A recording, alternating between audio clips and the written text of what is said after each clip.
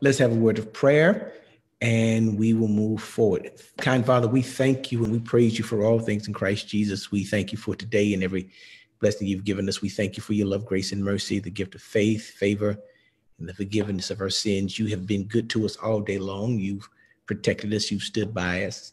You've led, you've guided, and you've directed our path. And we thank you for that.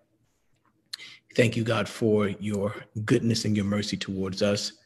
You brought us to this point, and you brought us to this point for the purpose of sharing with you and with one another through the study of your word and through discussion of life's principles that you have ordained for us to walk in and walk after, that we might experience victory in our lives. Thank you now for this forum. Thank you for our presenter tonight. Thank you in advance for letting revelation knowledge flow, for sharing your heart and revealing your mind. And God, as always, any way you bless us, we will be satisfied. It is in the name of Jesus we pray and we boldly declare the devil is defeated. God, you are exalted, and Jesus, you are Lord. And all who believe the prayer of the man of God shouted hallelujah. Amen. And thank you, Jesus. Well, right where you are, give the Lord a hand clap of praise in anticipation and excitement for what I believe the Lord is going to share with us on tonight. Hallelujah. Hallelujah. To God be the glory for the great things that he has done. Well, grace and peace be unto you from God our Father and Jesus Christ our Lord. We honor and reverence each and every one of you in the name that matters most. That is the matchless and majestic name of our Lord and Savior, Jesus the Christ. For it is, as the word of God declares, it is the only name under heaven whereby men can be saved. And so we're so thankful to be the recipients and beneficiaries of everything that comes in and with the name of Jesus. Again, thank those of you who are on tonight. Thank you for your patience. If you came on and had to come back on as we were experiencing technical difficulties, and we want to thank Elder Bertha Colbert for her hard work and her persistence in making sure that things work out well. And so those of you who are saying hello back to you. I see my niece, daughter, Crystal Siobhan there. So I'm going to speak to her lest she had an attitude and I have to deal with that after the session is over. I got to live with her. Y'all don't have to. But we thank God for all of you who are on. And again, tonight, I am so excited. Very quickly, my brothers and my sisters, I want to thank those of you who have participated in the ministry of giving. I am humbled. TCI is humbled. Our leadership and our membership, for those of you who are not members of TCI, though you are members of the TCI family, those of you who may be in other places across this country and across this world, your giving has been so abundant, and we are so grateful, so thankful, so humbled by your sharing with us. As well as the best church anywhere this side of heaven, Temple Church International. Thank you for your consistent and your persistent giving of your tithes and in your offerings. And so, we don't twist arms around here. We don't push. We don't prod. We just simply offer the opportunity to give. And to that end, if you would like to give, if you would like to share a generous seed into the ministry souls of TCI, you can give in a few ways. You can either go to our website and give online at tci-charlotte.com, click the donations tab, follow all the prompts, give when you're instructed to do so, take your bank card, your debit card, your credit card, and as the word of God declares, give as the Lord has prospered you and as you purposed in your heart to give. You can also text to give by texting the word give, GIVE. That's give to 336-891-4023. You can also cash app to give, $ church favor, and then you can call area code 704-507-2397 at any time that you are moved or prompted to give. Please, ma'am, please, sir, do so. And may the Lord God bless you real good. Well, let's get into our discussion tonight. For me, this is a long time coming. I am excited about, first of all, our COVID-19 conversation series It has been a blessing to me, very informative, as I've been able to share in dialogue and discussion with some of the greatest minds that I am privileged to be connected to. And tonight is no different. You often hear me talk about my friends, my closest friends, Orlando Wilson and Derek Triplett, James Adams, John Guns. But I'm privileged tonight to have one more friend of mine, so close, so dear to my heart. And we've been talking a while about having some sort of conversation on some forum, even before COVID-19, talked about being able to share and just allowing people to eavesdrop on the conversations that we have.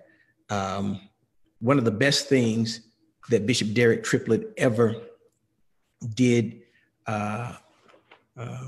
for me throughout the course of our 20 some odd year relationships is he introduced me to our guest tonight.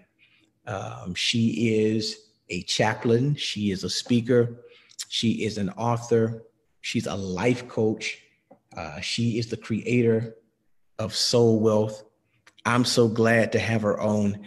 I met her before I met her. Bishop Triplett talked for years about Dr. Vikki Johnson as if I knew who she was. And I felt like I knew her before I met her. And when that fateful day came that we met, we have been brothers and sisters ever since. You'll understand brother and sister in a minute. I'll let y'all in on it.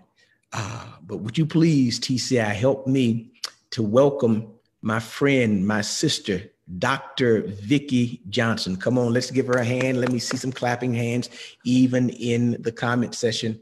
Can I come on now? You can come on now. I'm trying to follow instructions because I don't want to get in trouble with you or Elder Colbert. So she cutting up already, y'all. Good evening, TCI family. Nice to see you. Nice to be seen by you.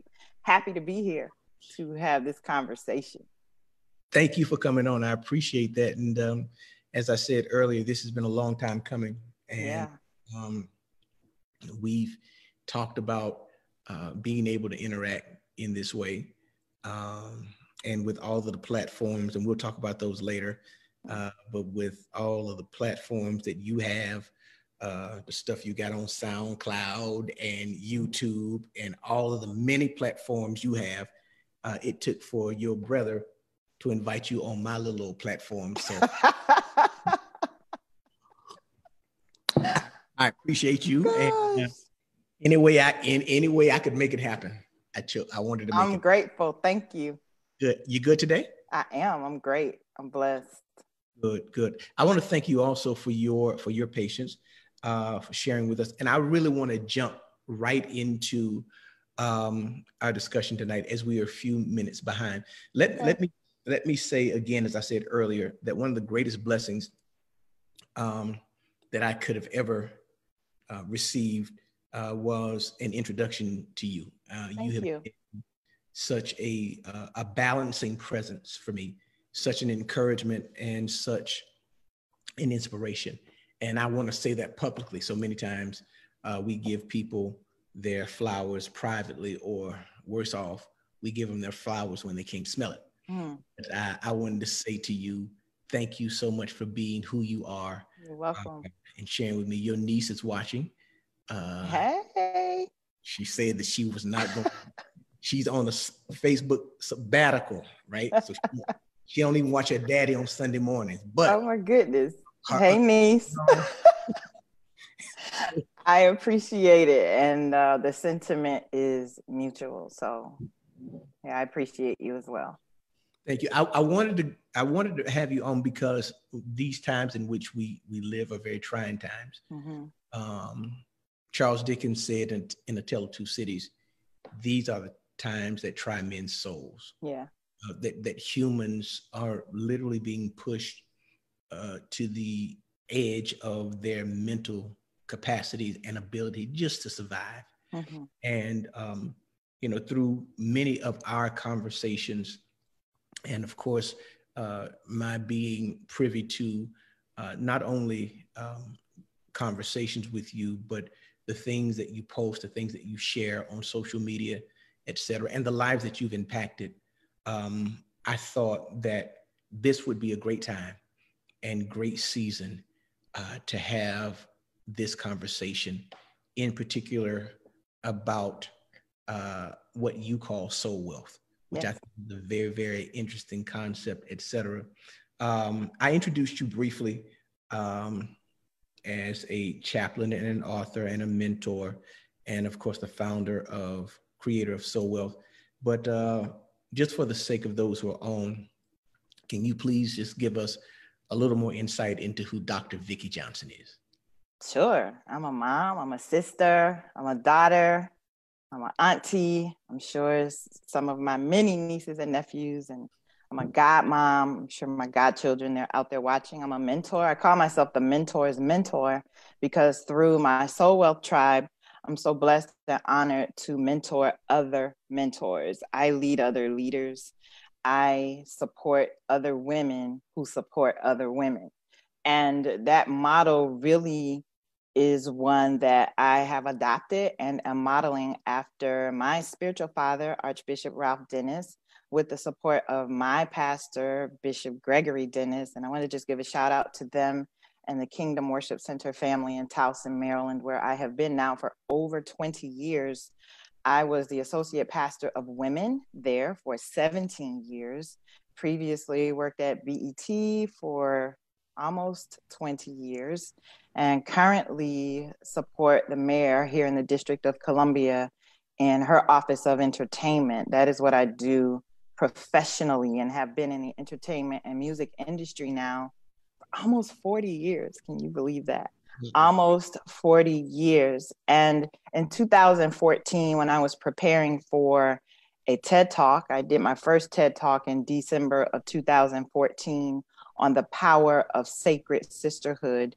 And in preparation for that, as I was writing, literally, I was writing, when women connect, collaborate, and create community, the result is soul wealth. And almost instantly, I heard 3 John 2. God desires that we prosper and be in health, even as those 2 words were so powerful, our soul prospers. And what that said to me, the illumination of that I had immediately, was that my life can be no greater than the state of my emotions.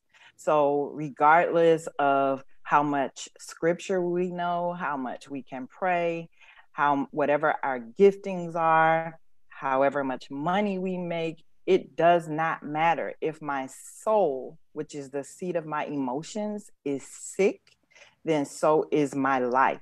My life will never manifest abundance beyond the state of health or lack thereof of my soul, which is the seat of my emotions. And that is where soul wealth came from. So for the last 6 years, I have, with the direction and guidance and inspiration of Holy Spirit, just been evolving and creating, and now know that soul wealth is for such a time as this. I released my 12th book back in August of 2019, Soul Wealth: Finding Vision, Compassion, Authenticity, Abundance, and Legacy in the Midst of Chaos. I have been writing that book for about 4 years. Had no idea COVID-19 would be at the height, or at the beginning, let me back up, at the beginning of its impact on the world. Protests, police brutality, police reform, had no idea. However, because I am blessed to operate in the prophetic and apostolic when it comes to the fivefold ascension gifts, I and Bishop Triplet, I have been saying to him for at least 10 years that something was coming. And we used to have those kind of conversations, the conversations that even you and I have, and he and I still at times have. I just didn't know what it was. And I used to say to him this verbatim. I used to say, Derek, I'm telling you, something is coming that is going to make 9/11 look like a blink. And that is not to lessen the devastation caused by 9/11, because I was here in DC when that plane crashed into the Pentagon. So I was deeply impacted by that as well. But I just knew prophetically and intuitively that something was coming.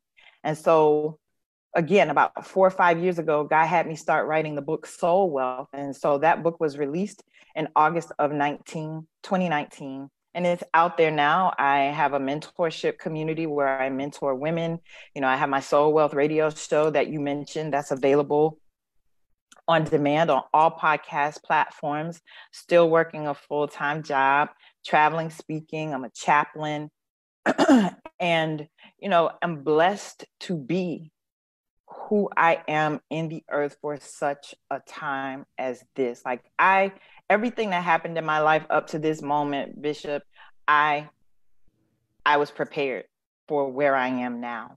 And I used to say to Archbishop Dennis all the time, I'm so grateful that God gave me difficult times early in my spiritual journey so that I could now be walking in a place of spiritual maturity to offer support, insight, wisdom, and guidance, the anointing of Issachar, which we both walk in, where we have an understanding of the times that we live in to know what the people of God ought to do. People are looking for a voice.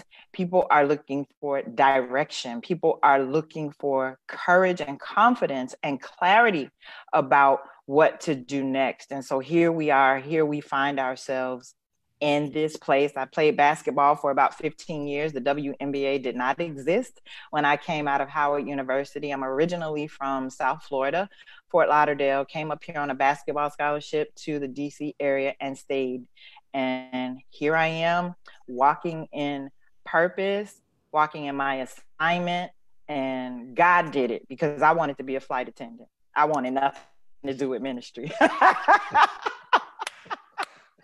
I wanted to be a flight attendant and live my life, but God, through a series of experiences and circumstances, just ordered my steps to be here. And there's no other place I would rather be than serving, than supporting and offering spiritual guidance, particularly to women, but I also support men. So that's my life in a nutshell. Proud mom.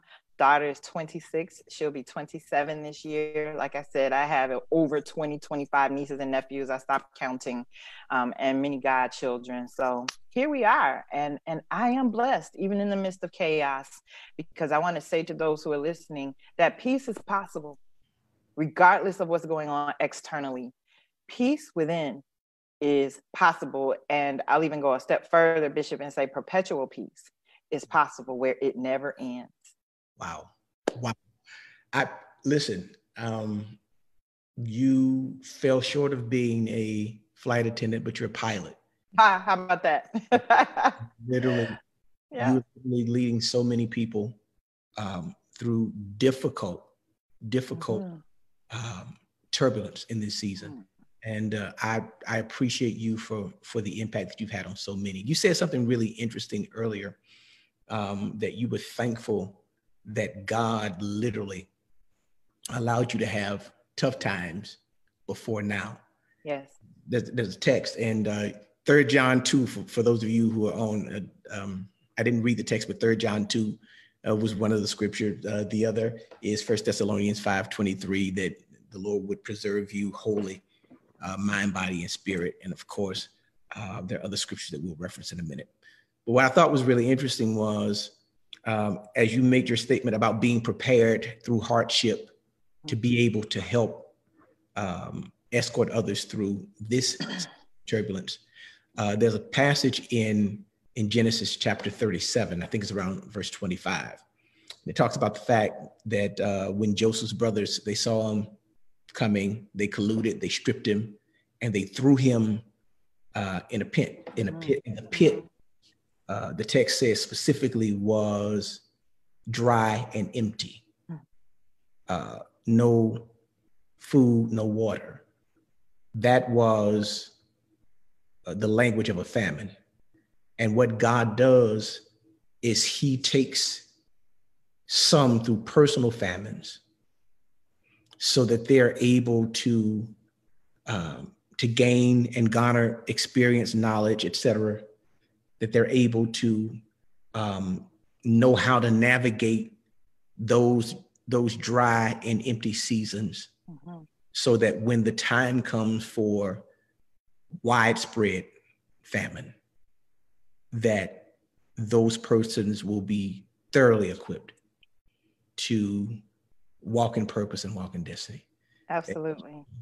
At the risk of sounding a little disrespectful, I'm glad you had your trouble when you had it. I am too. I am too. Like, I would not trade nothing for my journey, right?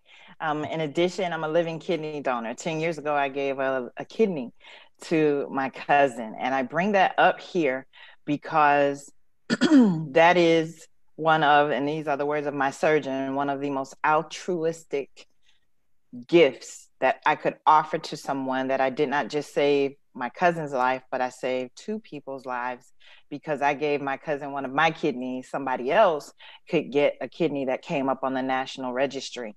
I remember the night before my surgery down in Miami at Jackson Memorial Hospital, I stood in the window of my hotel room looking into nothing. It was pitch black because we were at the Marriott Key Biscayne. They had upgraded us when they found out why we were there. My cousin and I, they upgraded us to like these high floors where really there was nothing outside the window but the ocean. But I could not see anything but darkness because it was nighttime.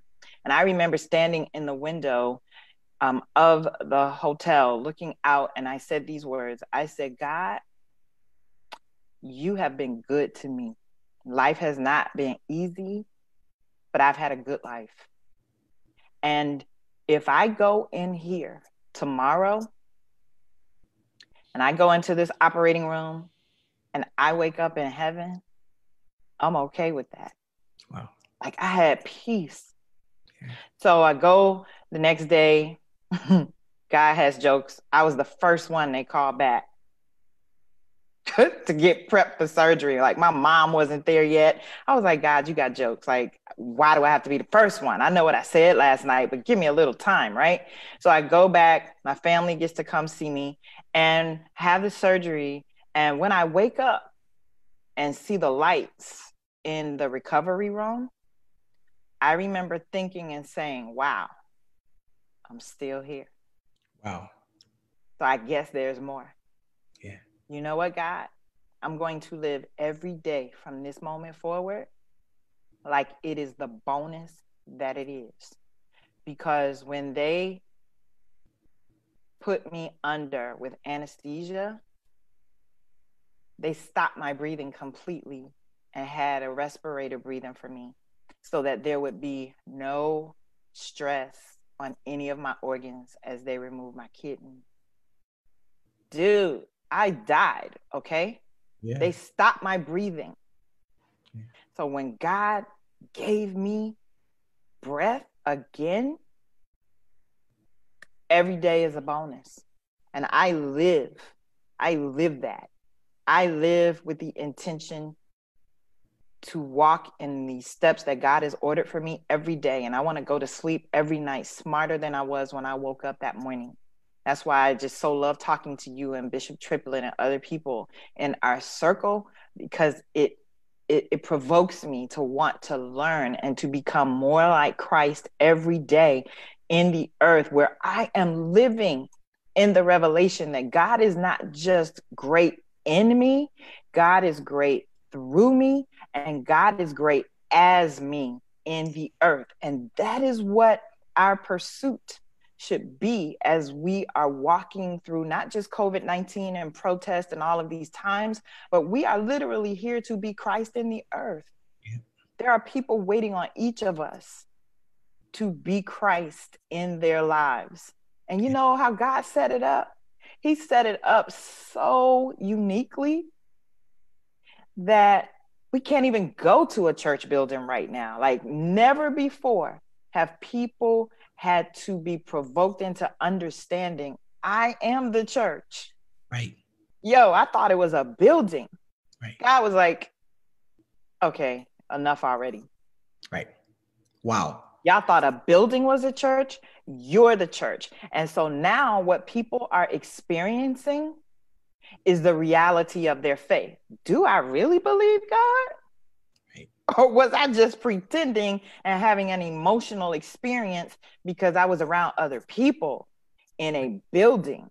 So we have to prove now to ourselves, what do you really believe? Okay, you believe that? Let's see. Right. Now be a demonstration of your faith, which is your words. Right. Wow. You've answered my first question, which was how you became interested in self-care. I believe that had I had a kidney extracted, that would have been inspiration enough for me as well. Yeah. I did not know that story. Wow. I'd never heard it from Big Triplet or anyone else. Can you talk to me a little bit about soul wealth, you know, the concept, and then the movement coming into existence, how it all materialized, what inspired you to, for the lack of a better word, organize and formulate something of this magnitude? Right. So it started as an element in my TED Talk. And then after the TED Talk, I just sat with it for a while. But so I have to go back in order to answer that question. So in 2000, I started Girl Talk. But before I started Girl Talk, in 1999, 2000, I had a radio show here in the Washington, D.C. area every day, a feature called I'm Every Woman. And this, you have to understand, is pre-social media. This is pre-email accounts. This is pre-everybody having a cell phone. This is when people really listened to the radio. And gospel, for the most part, was on the AM band. It wasn't even on, we didn't have all the praise stations back then. So I was doing a daily feature called I'm Every Woman. And it was a 1-minute empowerment moment. And the revelation came to me, and the idea for the empowerment moment came to me because Bishop Ralph Dennis, Archbishop Dennis, had been teaching that our pattern should be the pattern of Christ. Jesus, when he walked the earth, he was the earthly manifestation of apostle, prophet, pastor, teacher, and evangelist. And I just sitting, thinking, asking God questions like I do because I'm really curious all the time. Well, God, why is that? What is that about? And I started having this inner dialogue about, well, I should be like Christ then. I'm every woman. I'm a mother, I'm a daughter, I'm a sister, I'm a wife, you know, I'm an auntie, I'm a businesswoman, I'm all these things. I said, but you know what, Christ never tried to be all of the ascension gifts at the same time. Although he embodied each gift, he only manifested the gift that was needed for the moment. And the illumination came to me, like maybe that is why some marriages are in trouble, because women, although they embody multiple manifestations in their personhood, they're not discerning the need. Jesus discerned the need, and that is the gift that he manifested. What do I mean? So when you come home to your family, if you run a business or you're an executive on your job, when you come home, you're not your husband's boss. You're not your children's boss. When you come home, you have to discern the need and then assume or begin manifesting the role of wife and mom. When you go to work, you're a supervisor, you're a manager, you're an employee, or you're a business owner. You're not a mother, right? So you shouldn't be talking to people at your job like they're your children. So it was that kind of thing. And so that's where I'm Every Woman came from. That turned into a quarterly event where I used to have about anywhere, a minimum of 300 to 1,000 women. And these women were listening to me every day on the radio. And I was on the radio. This is how God set me up. This is how God reintroduced me to the world, because I was just coming from the backside of the mountain. I had been recently divorced after being married for 14 years. And I have to reference that because when I was married, nobody knew my name really. They knew me as my ex-husband's wife because he was really well known, right? So I had to go through a disintegration, if you will, a dismantling of my previous identity. And so this is where God was like, I'm going to reintroduce you. And so when he reintroduced me, I was on the radio every day at 7:30 when women were in their cars driving to work, to the point that when people would see me out, they would say, are you the I'm Every Woman lady? Yeah, that's me. I would do that moment every day, Monday through Friday, drive time for 7 years. Wow. For 7 years, God gave me that opportunity. And then out of that came Girl Talk, which was a quarterly gathering, a live gathering that was intimate, informal, and unscripted. And we used to talk about whatever. And that's when I started bringing Bishop Triplett to the DC area, because every year I used to do one of those and dedicate it. I used to have an all-male panel with an all-female audience, and the title was Girl, You Need to Hear This. And I would just have all the men, all ages, all marital statuses talking to the women. And from Girl Talk in 2012, I just wanted to have a big pajama party, right? So I did. I got this hotel, had this weekend retreat, and on the last day of the retreat, the women were like, and there's about 250 women who came to this event. They're like, so Vikki, what are we going to do after this? I was like, I don't know. I just wanted to have, a big pajama party. And these were women who were listening to me on the radio. Somebody said, you should start a Facebook group. Here we go. I was like, what's Facebook? So I started the Facebook group and that group grew to over 5,000 women. Wow. I was like, yo, this is not what this is not it. So I did the group for about 2 years. Then I closed the group, started a community page. Then I did the TED Talk. And here is the evolution. And I want to just pause right here just to insert parenthetically that sometimes you are doing the right thing in the wrong place. Say it again. Sometimes you are doing the right thing in the wrong place. It is possible for your previous assignment to evolve into something else. This is why you have to be discerning. This is why you have to get quiet and spend time and attune your ear, your spiritual ear, to God's mouth, so you can hear his direction in a whisper. God has been whispering to us for a long time, and we haven't heard the whisper. So God is like, okay, earth is about to scream. And earth is screaming right now, right? So people are still, people are quiet, people are listening. And so I evolved Girl Talk Unplugged into Soul Wealth, Sacred Sisterhood. And then it just kept evolving, just kept growing. And I want to encourage somebody right here, because I've been doing this a long time. I got ordained in 1999, Bishop. 1999, okay? Wow. I've been doing this pre-social media. I built the following that God has blessed me to influence. I built that with no social media. So it was frustrating for me to come into this new season, I'll say within the last 8 to 10 years, feeling like I had to start over. And God allowed me to be frustrated until I started living Job 22, which says, agree with God quickly so you can have peace and good will come to you. God had to take me through that season of frustration so that I would surrender what I thought my life was supposed to look like. And then I started hearing, can you hear me now? You good now? Okay, this is what we're doing. This is how we're moving. This is what's going on. And so there was a season in my life where I felt God had forgotten about me. Really was. And I distinctly remember being in somebody else's service, another mutual friend of ours, Dr. Ann Mercer. I was at her conference down in Jacksonville, Florida, and another woman of God was preaching. She said, Vikki, come here. God has something for me to say to you. And she whispered in my ear, God said he's not done with you. There's more.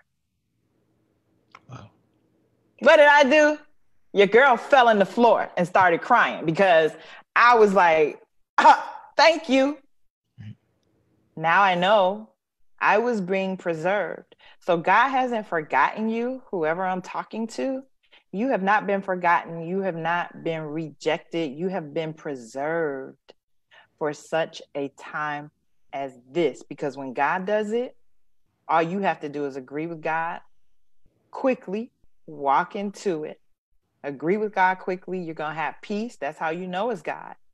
You'll have peace and good will come to you. So if you're frustrated, frustration is evidence that you haven't agreed with God. Wow. Y'all do me a favor. Like and then share, invite people even now. This is good. This is wow. I want to kind of transition because as you talked about your season of having or feeling like God had forgotten you, that's probably, if not the most lonely place in the world. You can't describe it. You can only say that you were there. My goodness, I'm trying to tell you. You can't give people the details. You can't, you used one of my favorite analogies. You were on the backside of the mountain and you came back from the backside of the mountain. And I've often said this in multiple discussions, and perhaps you and I have even had this discussion. When we use that phrase, there are people coming from the backside of the mountain who will be doing whatever they'll do in a particular season. Those aren't new people. No. Those are people who were great in one season, successful in one season, and then for whatever reason, that season ended. Sometimes it ended because of shame. Sometimes it ended because of scandal. Sometimes it ended because of loss in some way, shape, or form. It's Moses, after having spent 40 years in prominence in Egypt, and then having to spend 40 years on the backside of a desert keeping sheep, stepping in a sheep's mess. A prince serving though as an under shepherd. And it was a lonely time. And it was not until Moses was on the backside of the mountain that he developed relationships. He developed a relationship, first of all, with the daughter of Jethro, the Midianite. And of course, because he wanted her hand in marriage, he had to meet him. And he met a mentor. He met a life partner. He met a mentor, all in that season of stripping. That season where he was on the backside of the mountain. Wait, can I say something? Like, yes. I'm about to burst. Like, my head is about to burst open. Okay. Yeah. So when I met Archbishop Ralph Dennis, I was so frustrated with church. I was done. I was so frustrated. I wasn't done with God. I was done with church. I was so frustrated because what people were saying and teaching and demonstrating in church, in my experience, this is my experience, was incongruent with what I was hearing God say, with what I was reading in scripture. And it seemed as if people were leaving me behind when I knew, I'm gonna just say it, like they were raggedy. Yeah. I was like, God, how are you blessing them and leaving me in the fire? And God said to me, it had to happen. Yeah. Philippians, these things had to happen so that when you come through, after you have suffered a while, right? I'm going to not only strengthen you, establish you, perfect you, and settle you, but you will owe no one. I'm allowing people to turn a deaf ear to you. I'm not allowing people to take your calls. I'm not allowing people to respond to you. Because when, not if, when I bring you through this wilderness, Vikki, you will owe no man. Yeah. All you'll have to do is give me glory. Wow. And what God also said is the higher we ascend, seated with him in heavenly places, Ephesians chapter 1, when we are seated with him in heavenly places and all things are under our feet, the higher you go, the higher you ascend, the less you need. So you really get to this place where less is more and where you live a life unattached to the outcome, where you truly go through every day. God, I don't know, but I trust you. Wow. That peace that surpasses all understanding, it really does guard your heart.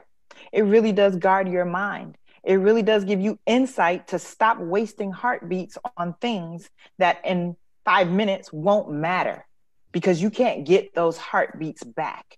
So you have to, I encourage people to start living. Ask yourself this question. Is this argument worth my heartbeat?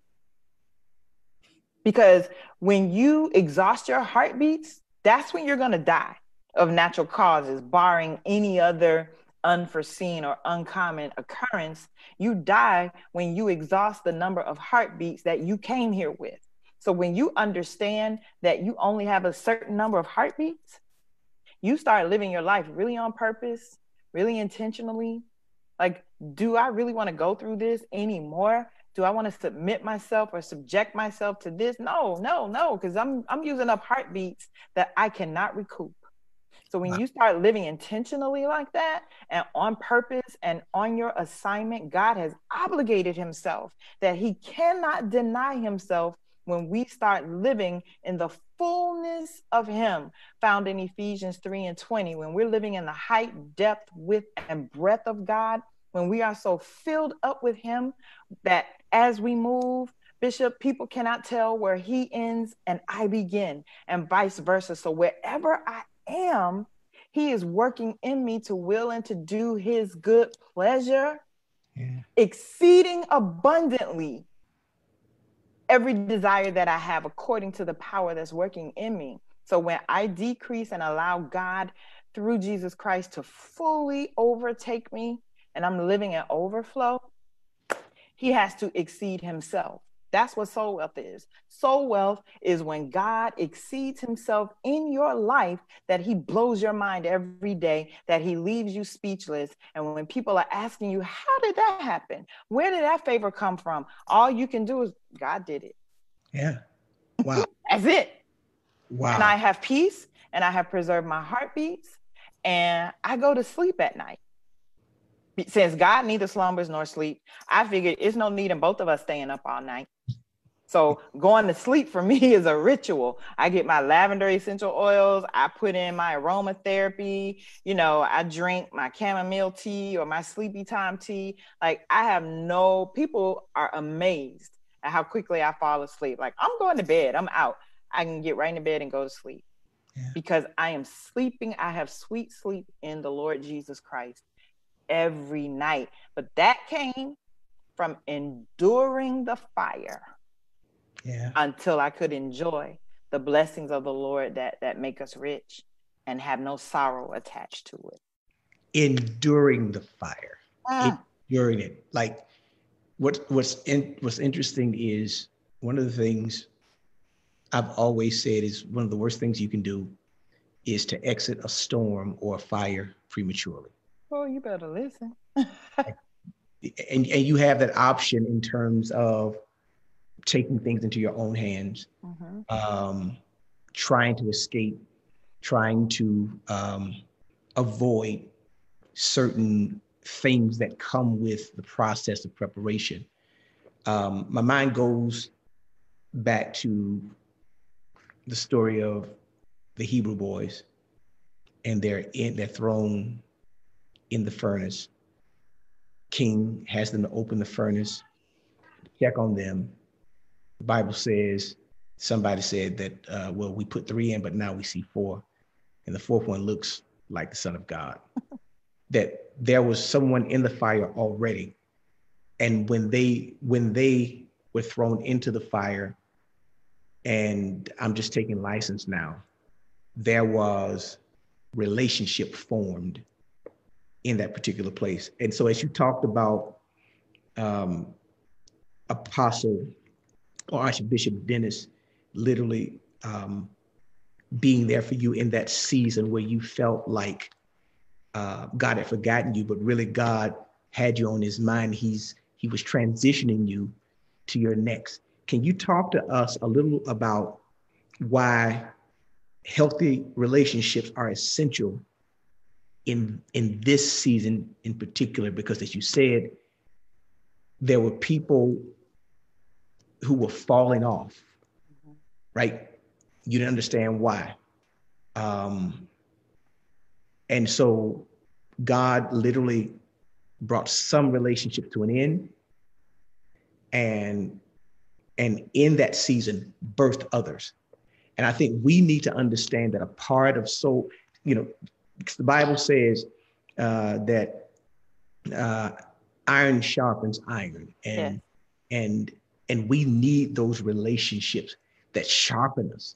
And this is going to kind of lead to my next question. So I don't want to go too far into this, but if relationships aren't sharpening you, then relationships aren't essential. Because if they're not making you sharp, they're making you dull. Right. So can you talk to us about how essential it is in this season of reset, in this season of reimagining ourselves, reimagining our lives? How important is relationship? Everything God did is rooted in relationship. God so loved the world that he gave his only begotten son. And that is our motto. A healthy relationship will cause you to give and receive. There's reciprocity in healthy relationships.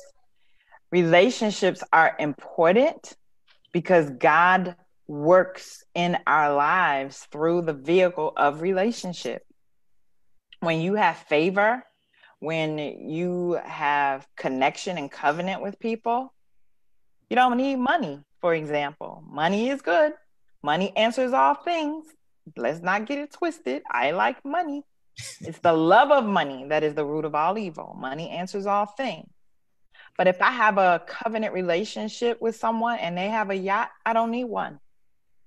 If I have a covenant relationship with someone and they have a private jet, I don't need a private jet. I pledged Delta Sigma Theta sorority when I was in college, and every time one of my line sisters has an accomplishment, it's like, oh, we did this. Like one of my line sisters just bought a beach house, and we're like, oh, the Orcs got a beach house. That is the power of relationship, and that is the power of abundance. A lot of times we're exhausted, we are tired, we are emotionally drained because we're carrying the toxicity of dull relationships. Wow. And we already know it. We know it. As soon as we get around certain people, we're like, oh God. right? Yeah. Listen to your body. Like self-care is not just getting your nails done, getting a massage, getting rest, eating healthy, drinking water, staying hydrated, taking your supplements and exercising. Self-care is also eliminating people from your life that are draining literally your life force. Wow. And some of these people you love. Yeah. So you have to practice loving people from a distance. Wow. Because people will take from you. People will gladly accept whatever you have to offer, leaving you with nothing. Right. They'll say thank you and go on about their business. Yep. So my provocation, if this is resonating with you, is to eliminate people from your life who no longer serve where you are or where you are going.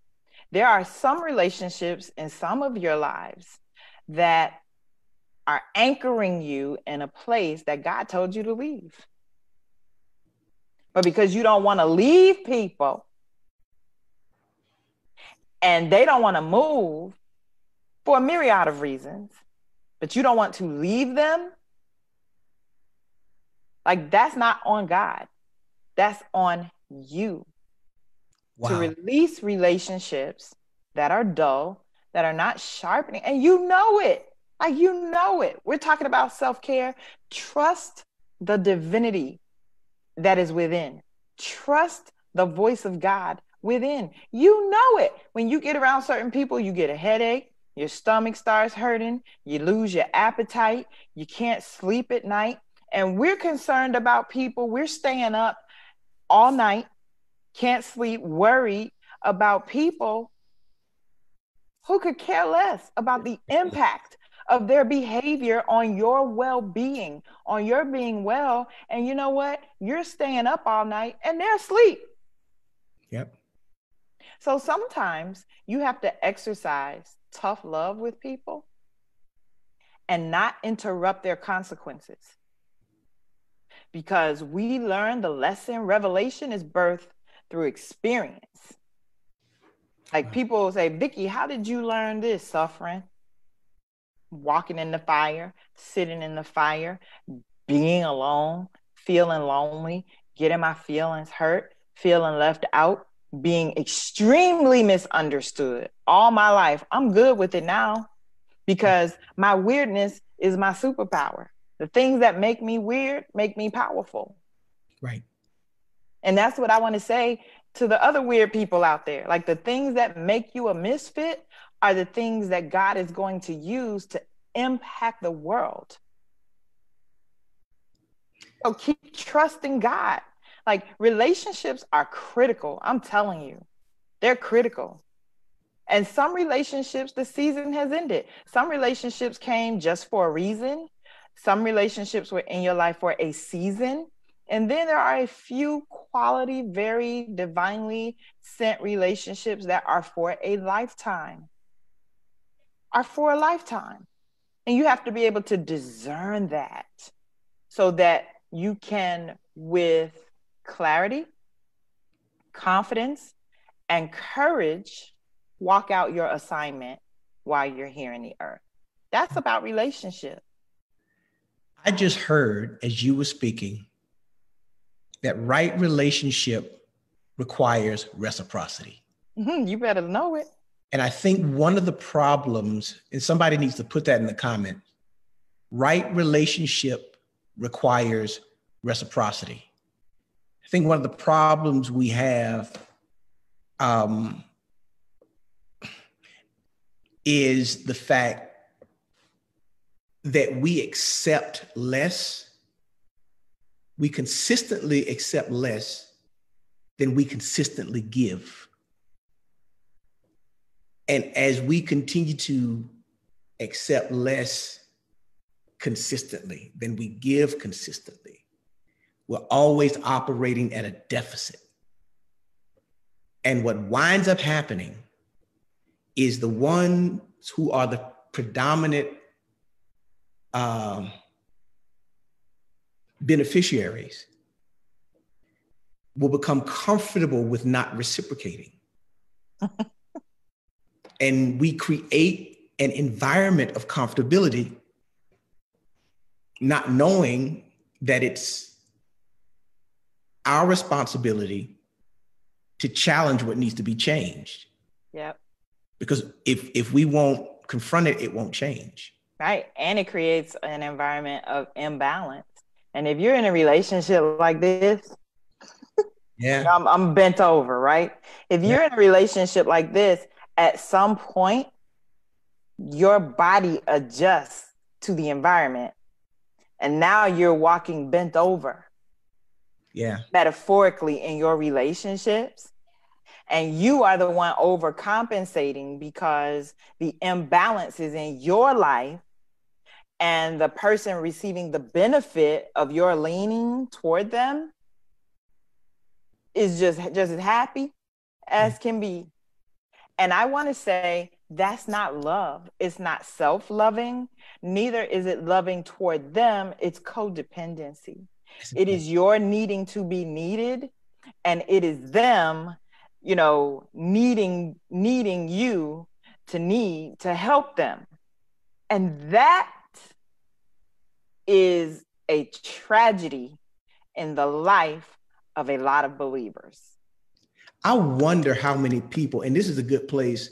Wow. Will you come back and do a part 2 at some point? I'd love to. I mean, maybe even tomorrow night, because people are asking for it now. I don't know what Let's do it. Tomorrow night at 7:30, we're going to get everything squared away. I want you to pray. And I want to tell you what. First of all, I saw a young man, Brother Vashawn. We're praying for your friend and your friend's family. We're standing and agreeing with you concerning healing, deliverance, or whatever needs to take place in that situation and circumstance. And may the Lord bless you for carrying the burden of your loved one and asking for prayer and intercession. I wonder, sis, how many people who are watching us now, who've joined us now, are dealing with the scenario that you just painted, and watch this.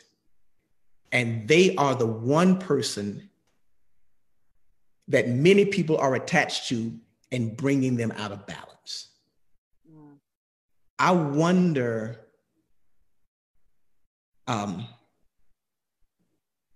how many people are not in mutually beneficial, reciprocative relationships. They have romantic partners who are not reciprocating the way they should. They have platonic relationships, friends. They have family members, and all of this stuff is draining them. And I want you to pray after I drop this on us. Jesus and the 11 around the table, and he says something that's really interesting. He says, Simon, Satan has asked for you, and he desires to sift you as wheat.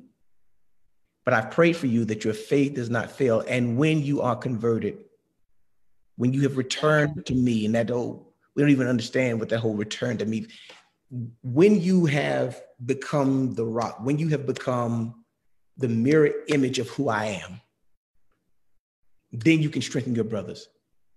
But Jesus says that because he's just told them that he's about to meet his fateful date at Calvary.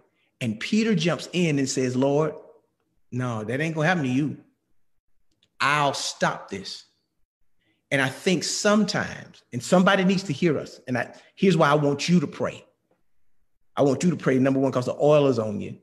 But then number two, I want you to pray because I know that there's multiple people on here who are in this situation. The revelation is this, that sometimes the devil destroys you through good intentions. Like you carrying everybody. You're inviting, you embrace people. You even give them the opportunity to come and go as they please. And my last question, and we'll pick up with this tomorrow night at 7:30, because I was going to ask you about how to identify toxic relationships. We're going to talk about it tomorrow night. Okay. And the fact of the matter is, you are so out of balance and so out of whack that the toxicity of the relationship or the relationships leave you totally depleted, and you're never able to optimize the greatness of who you are. And the problem is this: there's some windows that when they close, they'll never open again. There's some opportunities when they pass that they'll never come back around again, especially those of you who are in your latter years. And what Dr. Vikki has said to us is so powerful, so profound, and listen, so purpose-filled for this night, that you literally have to examine the relationships that you're in now. Don't let people kill you who will outlive you.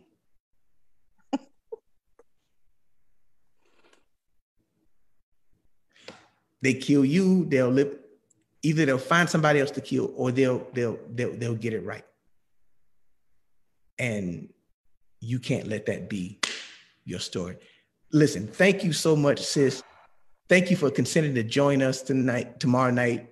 I don't even know what This is my heart. This is my heart, right? Like, I live for this. This is why I have agreed with God. I live for moments like this.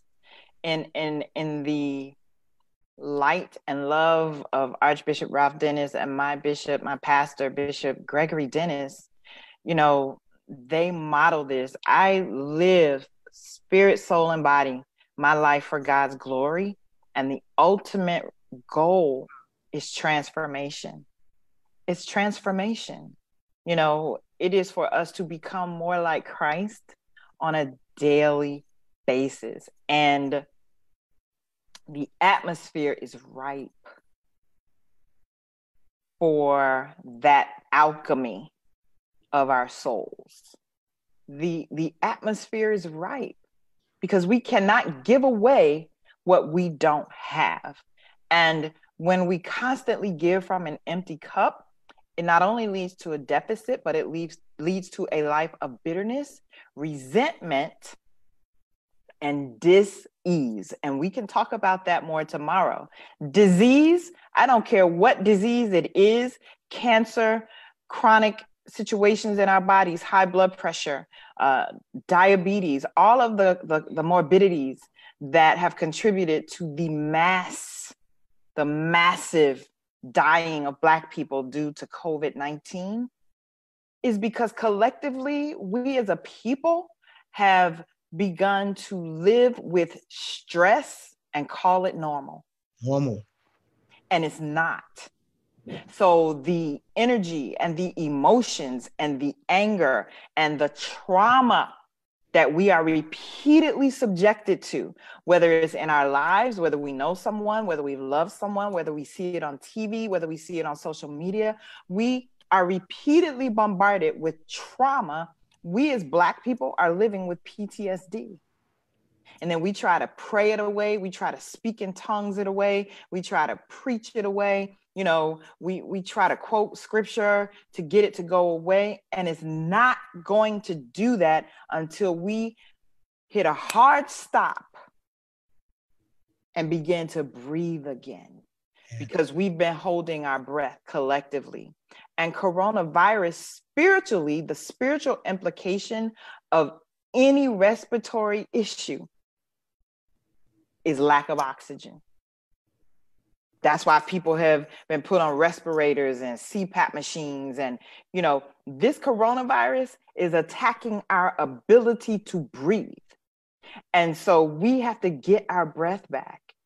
We have to oxygenate our lives again by making room for the wind of God to come through, to give us fresh air so that we can breathe, be revitalized, to go out and be Christ in the earth with the anointing of Issachar, having an understanding of the times so that we know what the people of God ought to do.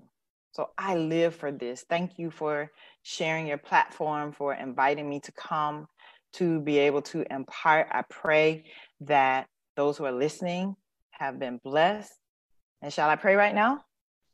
Please do. That's why you my sister. All right, brother. So, Father, we thank you for this is the day that you have made. We choose to rejoice and give your name glory in spite of what is going on in the world, in spite of what is going on in our communities, in spite of what is going on in our families, in spite of what is going on in our minds, in our bodies. We rejoice and we give your name glory. We thank you. We thank you because our steps are ordered by you, that no good thing will you withhold from us as we continue to walk upright before you.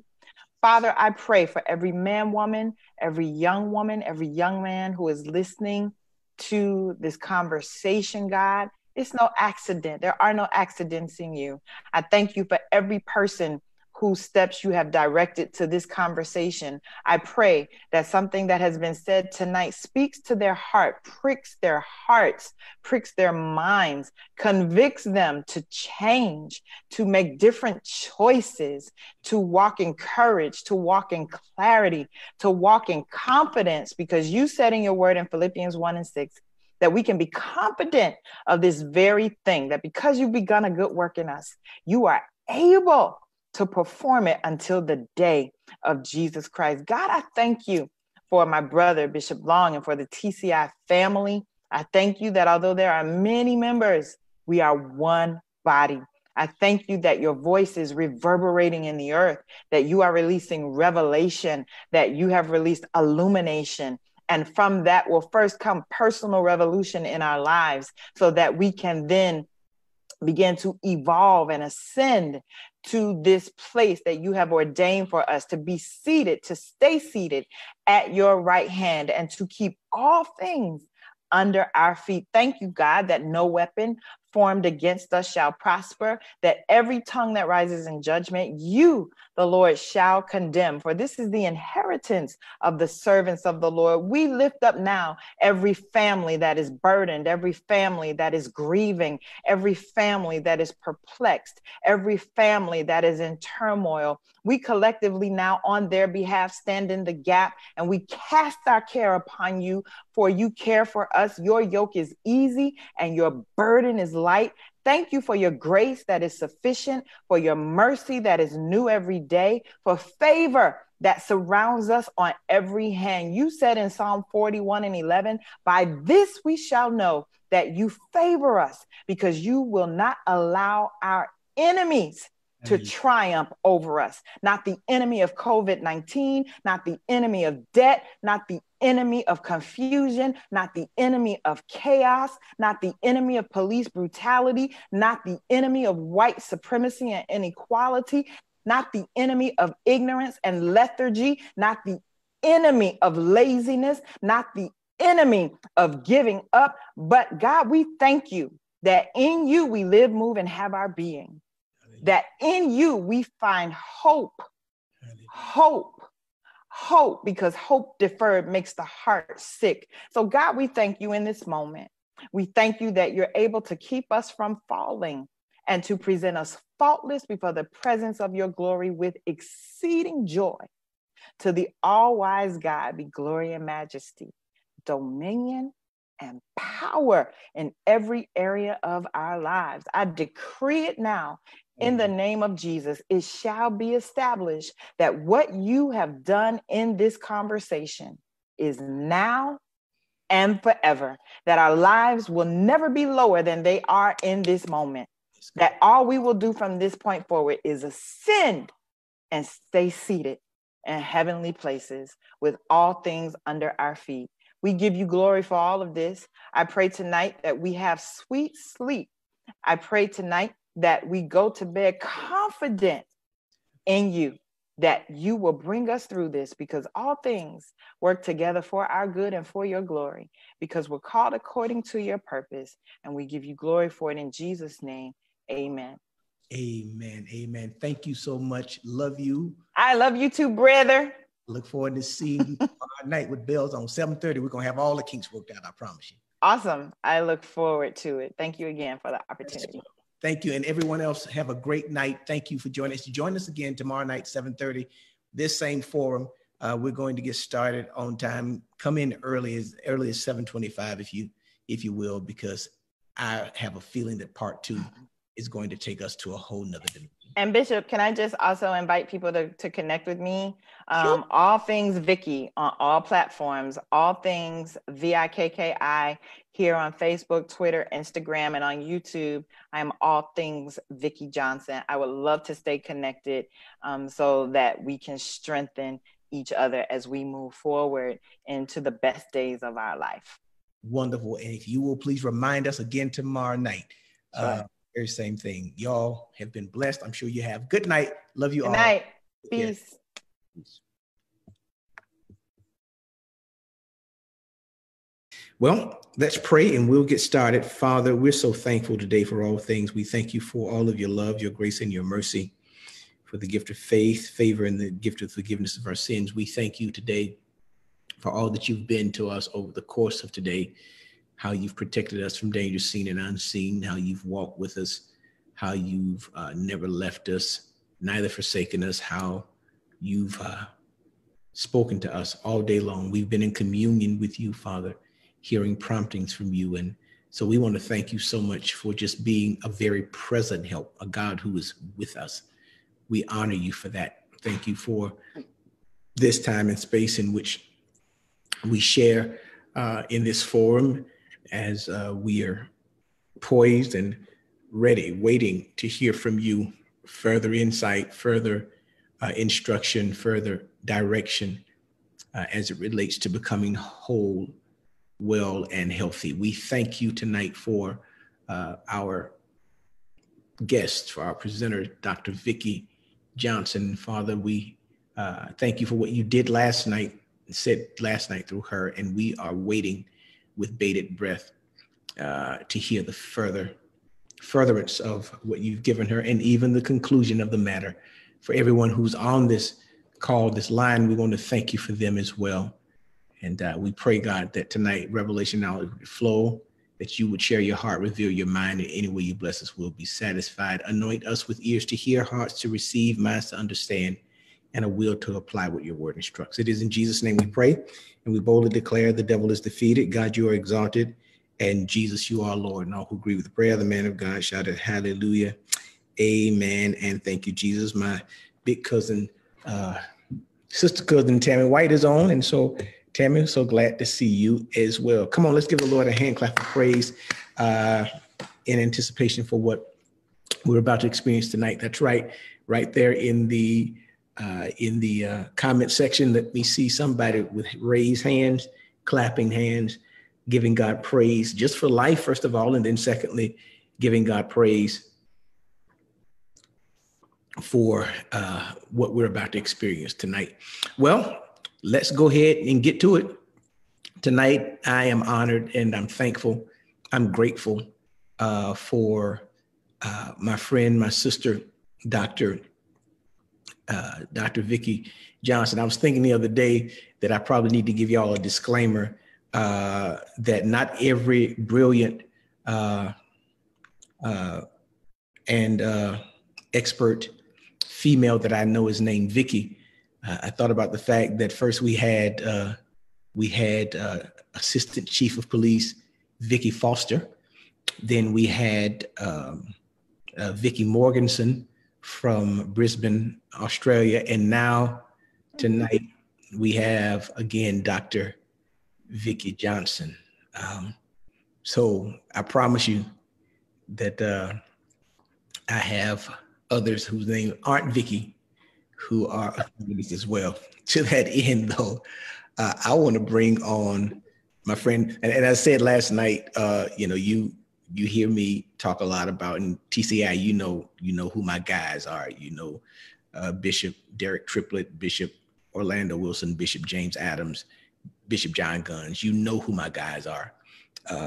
But Dr. Vikki Johnson is my girl. She's one of my best friends, and I'm so thankful to have her on. Dr. Vikki, will you please come on and say hello to the people? Hello, people. What's in the name? So good to see you. Good to see you as well. How's your day been? Amazing. I'm sure. Yeah. As always. As always. Every day is amazing. It's good. Even when it doesn't feel good, it's good. All things work together for our good. That's right. So I appreciate you. I just want to say to you, as I said earlier in our earlier conversation, you literally blessed us tremendously, and so many comments and compliments and rave reviews have been given to me, shared with me about how impactful last night's gathering was. I'm grateful for that. It's all God is what I want to say, not me. Learned some years ago that my life really is for God's glory, and I've accepted that. I have agreed with God quickly so that I can have peace perpetually, and good can come to me. I don't have to chase good. Good looks for me because I've agreed with God. And my intention every day is to be in alignment with God's purpose for me and for the people that he has assigned me to reach and impact. So I'm really grateful for that. And this is what I live for. I share with you. This gives me life, knowing that I am able to support others as they tap into and activate their God power and pay it forward, because that's what it's about. I never want to lead people to me. I want to always point people to God. And so it is an honor to, be an available vessel to do that, and to be connected with friends and brothers like you and Bishop Triplett and others, who create this sacred warrior circle to impact the world for the kingdom. So let's do it. Let's do it. I want to pick where we left off last night. Our conversation kind of merged into the necessity of having good and healthy and strong relationships in this season. And we talked a little about how in your season of transition from where you were to where you are and where you are going, God used a few people, but most certainly Archbishop Ralph Dennis to speak life into you, and how we talked about how lonely that season can be, that season of transition, of that season of, I call it recalibration. Absolutely. And sometimes when you're on the backside of the desert, if you will, you're lonely, you're isolated, and God sends people. And it's so important to nurture those relationships, because those are the relationships that will prepare you for where you're on your way to. Then we moved into the fact that not only are healthy relationships necessary, but that it is also necessary for unhealthy relationships to come to an end. And I was watching our exchange yesterday, and you said something that was so powerful, that you know when it's time. You know what you're supposed to let go. You know that you're supposed to let it go. But in many instances, many of us don't. And we talked last night about how those relationships can bring us out of balance. Yeah. And I think, I think a necessary component of self-care is self-preservation, right? That we are stewards of not just the gift that God has given us, we are stewards of the gift that we are. Right. And oftentimes we find ourselves being drained, being pulled out of alignment, out of balance, because of wrong relationships. You know, we said right relationships require reciprocation. Yes. And one of the marks of a wrong relationship is when there is no mutuality in terms of reciprocation. So I want to pick up now where I left off, because our next question is, how do we identify toxic relationships? Well, the first thing that I want to say when we talk about relationships that are no longer in alignment with who we are and what we're doing is that as much as we can to release people in love.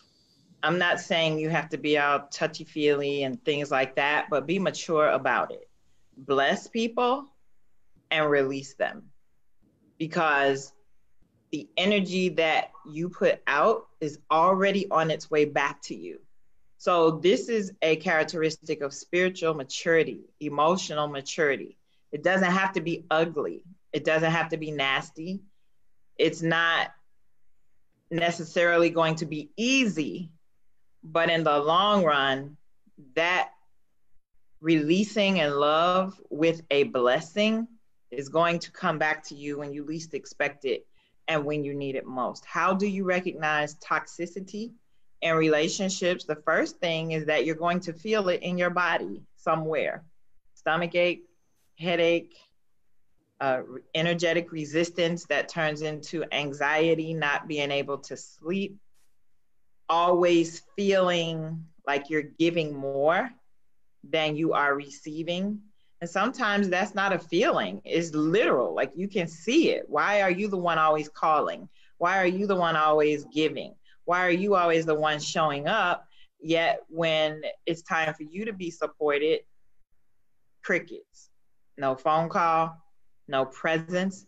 And divine relationships have the ministry of presence with them. What do I mean? I mean that divine relationships show up anyway. They don't have to be invited. They don't have to be asked. And when they show up, they don't even have to be recognized. But having their presence in your presence is the gift.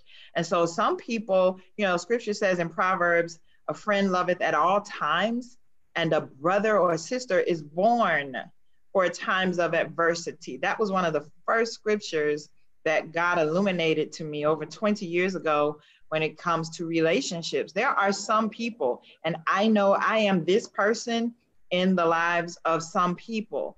I was born to show up for certain people in my life only in crisis, because I have the gift of being an anchor when people are in crisis. And we don't talk every day. We don't spend time together. We don't go on vacations together. You know, I don't share good news, not so good news with them necessarily, but there are times when I show up because they need me, and we have established covenant in our relationship. It's just like a marriage. Friendship is the same. Communication is critical, right? What are we agreeing to do? Who are we agreeing to be to each other? So when the agreement is broken, that is the time to address it, communicate, or not. Sometimes you just have to wait and see. Every breach or mark of a pivot doesn't necessarily have to be addressed verbally. Sometimes you have to watch people's patterns, because patterns don't lie, and neither does energy. Energy doesn't lie. That's why I said you have to listen to your body, because you'll get this hit I call it a spiritual hit. You'd be like, that didn't feel good. Okay, let me just check myself. Sometimes you also need to have a multitude of counsel, where scripture says in the multitude of counsel, there's safety. So there are some people, Bishop, that I have in my life that I can check myself with. Listen, this happened in this scenario. This is the context. And I just want to make sure I'm not being sensitive or in my ego. Like, if I'm wrong, tell me I'm wrong. So I check myself before I address situations. I am so intentional about my relationships. I know where everybody fits. And early on in my own life, I learned that people fit into 4 categories. They were either a mentor, somebody that I could learn from. They were a protege, somebody I was assigned to teach and pour into. If they were not a mentor or a protege, they were someone who was going to stand shoulder to shoulder with me, and we were going to walk out our assignments together, supporting one another, undergirding one another. And if they were not a mentor, a protege, or somebody standing shoulder to shoulder with me, they were an enemy to my purpose. And therefore, I had to keep them at a certain distance from me. So I like to use the house. Some people, they pull up, I'm like, just blow when you're outside. Call me when you're pulling up. Some people, I'm like, when you come, just knock on the door, I'll let you in, right? Some people get to come and sit down in my living room. Some people get to sit in my kitchen and have a meal. And then very few people get to come in my bedroom, and even fewer people get to go in my closet, right? That's how you can measure who has access, because the deeper you allow someone in, the more information they get, the more intimate the relationship becomes. So what is important here to say is people have to earn the right to go deeper in your life. Stop giving away so much so soon. Wow. Somebody,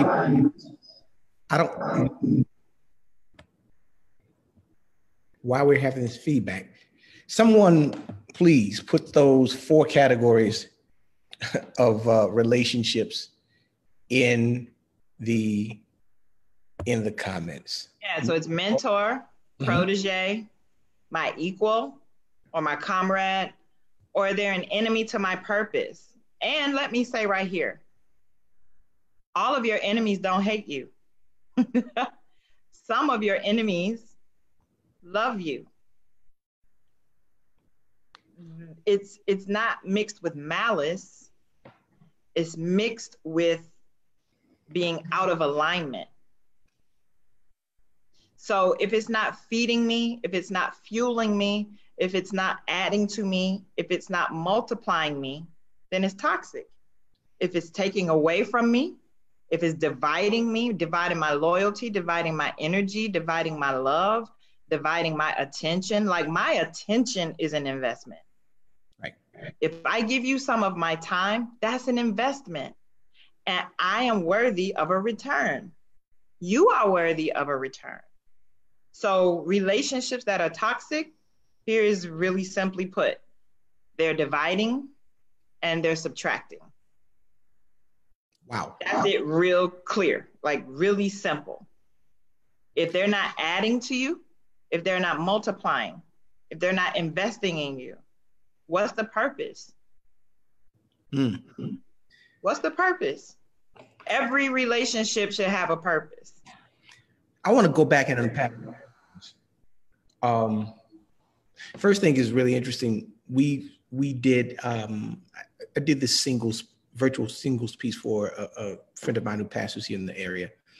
And TCI has heard this over and over again. The narrative of the prodigal son is really interesting, because the prodigal son goes into a far country, spends everything he has, and when the famine comes, he joins up with a swine farmer.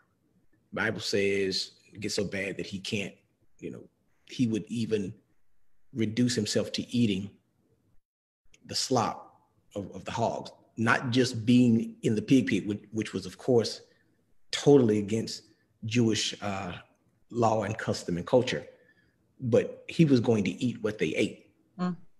And the Bible says, but then he came to himself. He realized who he was and where he came from. I'll arise and go home to my father, and I'll say all that I'm going to say to him. And I brought up the point that this boy did not give a 2 weeks notice. He did not go back and say, thank you for the opportunity to work during the time of the famine. He made up his mind and he went. And I thought I heard, and sometimes quick and clean breaks are the best remedy, right? And you talked about this yesterday and earlier today. You talked about the fact, or today in our presentation, you talked about the fact that, sometimes you address it, sometimes you don't say anything, you just kind of watch. And I'm wondering if, in fact, when relationships are toxic, if in fact that is, because many people have guilt with just moving on, right? Mm-hmm. Many people they feel guilty because sometimes closure is not closure. Sometimes closure is come closer and let me give you my explanation. You give me your explanation, and let's see if we can continue this toxic relationship that serves no purpose. That's the one thing. I'm saying second thing, and I want to get out of your way. So I was driving one night. I was preaching for my uncle, north of me in North Carolina. And I was on my way home, and my grandfather appears to me, and he says something to me that I didn't understand until later. He said, "Kevin, be friendly to all, be a friend to some, and befriend few." And that kind of threw me out of whack for a minute. But then I prayed, and the Holy Spirit said to me, understand that relationships are spatial. There's some people that'll be in your life that beyond the shadow of a doubt, you're their friends, but they're not yours. Right. Those are the people that you're there for in crisis. Mm-hmm. Those are the people who you say, blow the horn, and I'll come out and I'll holler at you, and we'll do what we got to do. Then there are some people that you befriend or that you are friends with, but you keep your tolerances high and your expectations low. It's like you understand your role, your position in their lives, and you don't put any weight on their responsibility to be as you are. But then there are some people, and I would say those are the people who you allow into the living room, around the kitchen table, et cetera. But the people you allow in the bedroom, it's that third group, those are the people that you have a mutual expectation of reciprocation from. Those are the people that you befriend. Those are the people that you allow into those intimate spaces. And I think one of the things that I've learned, now you said this earlier, but I just want to kind of reiterate it. One of the things that I've learned is there is a tendency for some who have, especially this Messiah complex, but I'll let you deal with that later, who have a tendency to pull the wrong people into the wrong spaces and stay too long in those situations and become out of balance, out of alignment. And you made a very powerful point when you said these people really aren't malicious. Some people who love you are still your enemies. They're not malicious, but they malfunction, right? And they pull you away from where you need to be. So can you kind of unpack that for a minute?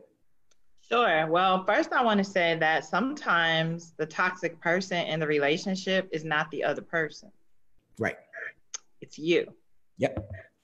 And so it's important when you are evaluating relationships to be as self-aware as possible. What in me is attracting this experience? Right. Because relationships are a mirror. They are a reflection of what we are putting out. So if you keep showing up to different experiences with different people, but having the same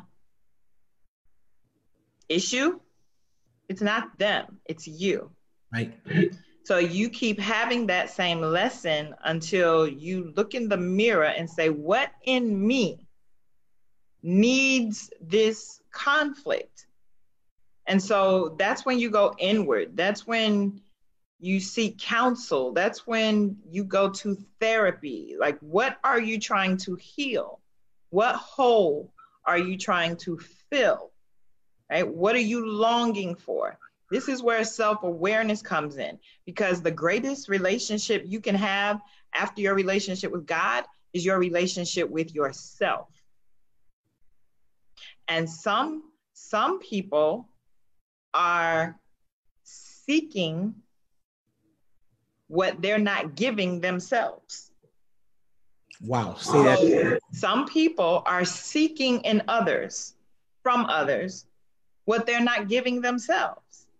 So if I'm not taking care of myself, if I am not, and back to the theme, the original theme of self-care, if I'm not getting rest, if I'm not hydrated, if I am not exercising, if I am not making healthier choices to eat and to eliminate as much sugar as possible, if I am not caring for myself emotionally, if I am not practicing self-love, then it is out of integrity for me to expect anybody else to show me compassion, to show me love.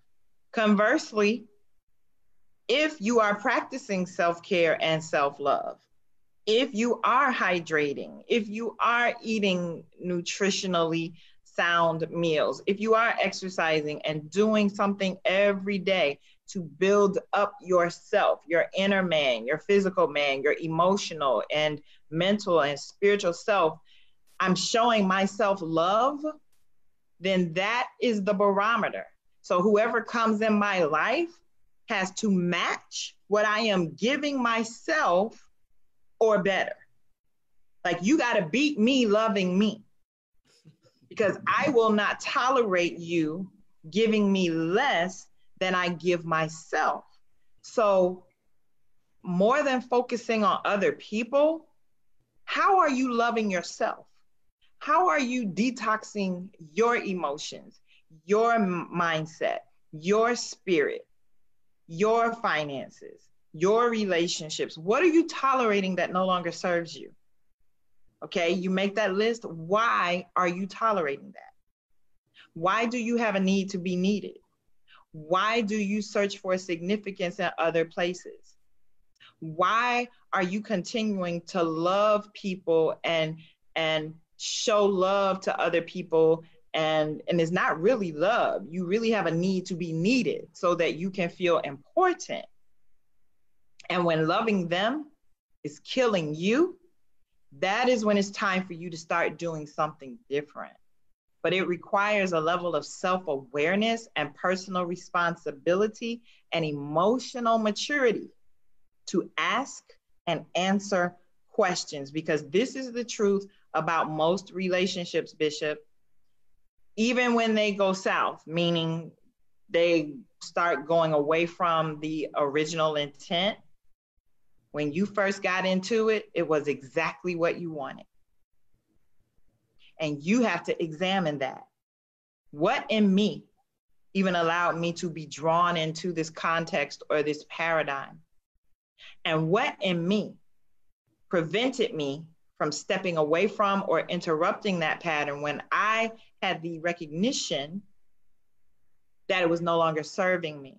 And I don't mean serving me in an advantageous way and in a disadvantage to other people. I mean, we know what we know. The question is, Why won't you look at it?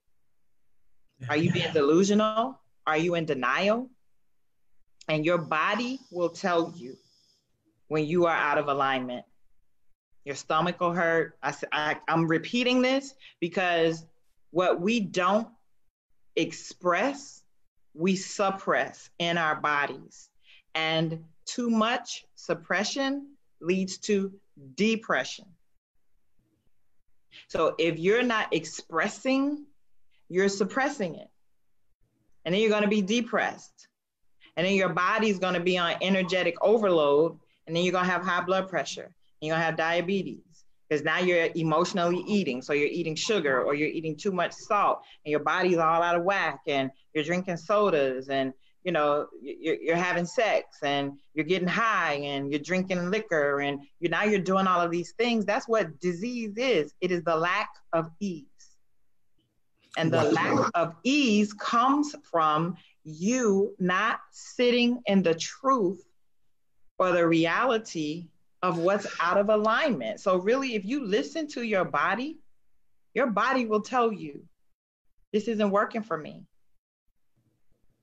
I'm trying to get your attention. I'm making your body is like, you have a migraine because you won't accept the truth.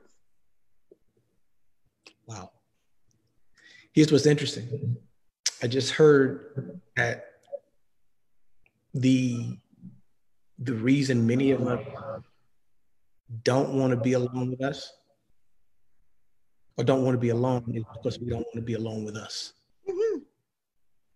And so we invest ourselves, our toxic selves in relationships that oftentimes, to your point, when we have this need to be needed, we feel superior to the person that needs us. And so equals will oftentimes frighten us, or healthy people or whole people. The idea of being with someone who's healthy or whole, whether it's platonically, romantically, any other relationship, it frightens us because if we have to level up, if we have to be by ourselves, first of all, to heal ourselves, and then secondly, if we have to level up, then that's a painful experience that many of us don't want to endure. You just said some stuff. And you don't have to endure it. Listen, let me say this. We are all adults. You don't have to change. Right. You don't have to change. You can stay as you are. Well, this is how I am. Okay. Be that way. If you like it, I love it. If you can live with it, I can look at it.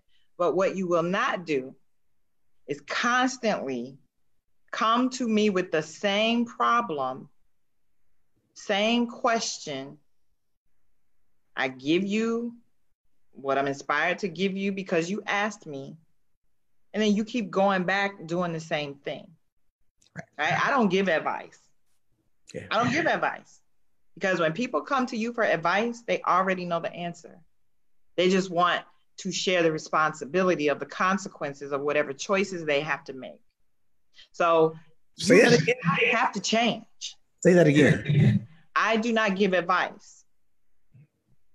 I give recommendations for your consideration, contemplation, and implementation if you want to be fully responsible for the consequences. I don't give advice. Adults don't need advice. You already know the truth. If Christ is in you and the hope of glory, we're talking to mostly believers tonight. See, now we're getting down to where the rubber meets the road. Either you believe the Bible or you don't. Christ is in us, the hope of glory. He has given us all sufficiency in all things unto every good work. If any man lack wisdom, scripture says, all you got to do is ask for it. We don't want to know the truth because we don't want to be responsible for the consequences of our choices. We want someone to tell us what to do. So if we don't like the consequences, we have someone to blame. That is immature and it is silly. And it is time for us to grow up in him. and be mature so that, we can then be mobilized to go out into the earth. I think one of the greatest disservices that the church experience, the Black church experience in particular, has done to us as a people is it has handicapped us and it has disabled us and taken away our power to make decisions. We want somebody to tell us what to think. We want somebody to tell us who to marry. We want somebody to tell us so that we're right and they're wrong. Like, cut it out. Right. That's not why Christ came. Christ came so that we can be mobilized into the earth to manifest his glory, yet we're so distracted by stupid stuff. Like, I can't say it any other way. It's dumb. And while what happened to you, and I don't ask people what's wrong with you. I ask what happened to you? Where did your emotional development get short-circuited? That's where you need to go back to, do your work, and come forward. Maybe you need therapy. Maybe you need medication and Jesus and somebody to lay hands on you. Whatever you need, get it. So there's a thought going around. I love it. It says, what happened to you might not be your fault, but your healing is your responsibility. You can't keep saying this happened to me in my last relationship, so when I go off like that, that's why. And you can't expect people to accommodate your dysfunction. And I think that's another one of the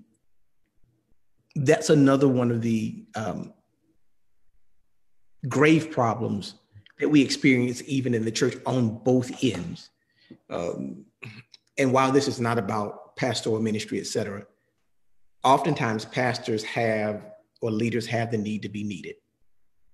And when they accommodate dysfunction, or they accommodate malfunction, or they accommodate certain things, and then the people don't reciprocate, the pastors or the leaders become bitter.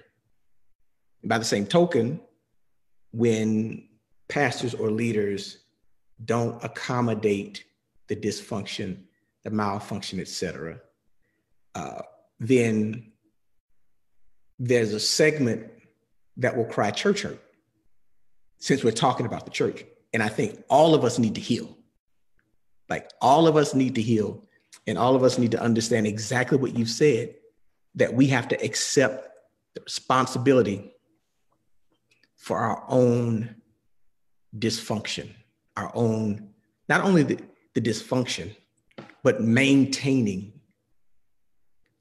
in the dysfunction, staying in the dysfunction, and accepting the responsibility for our own healing.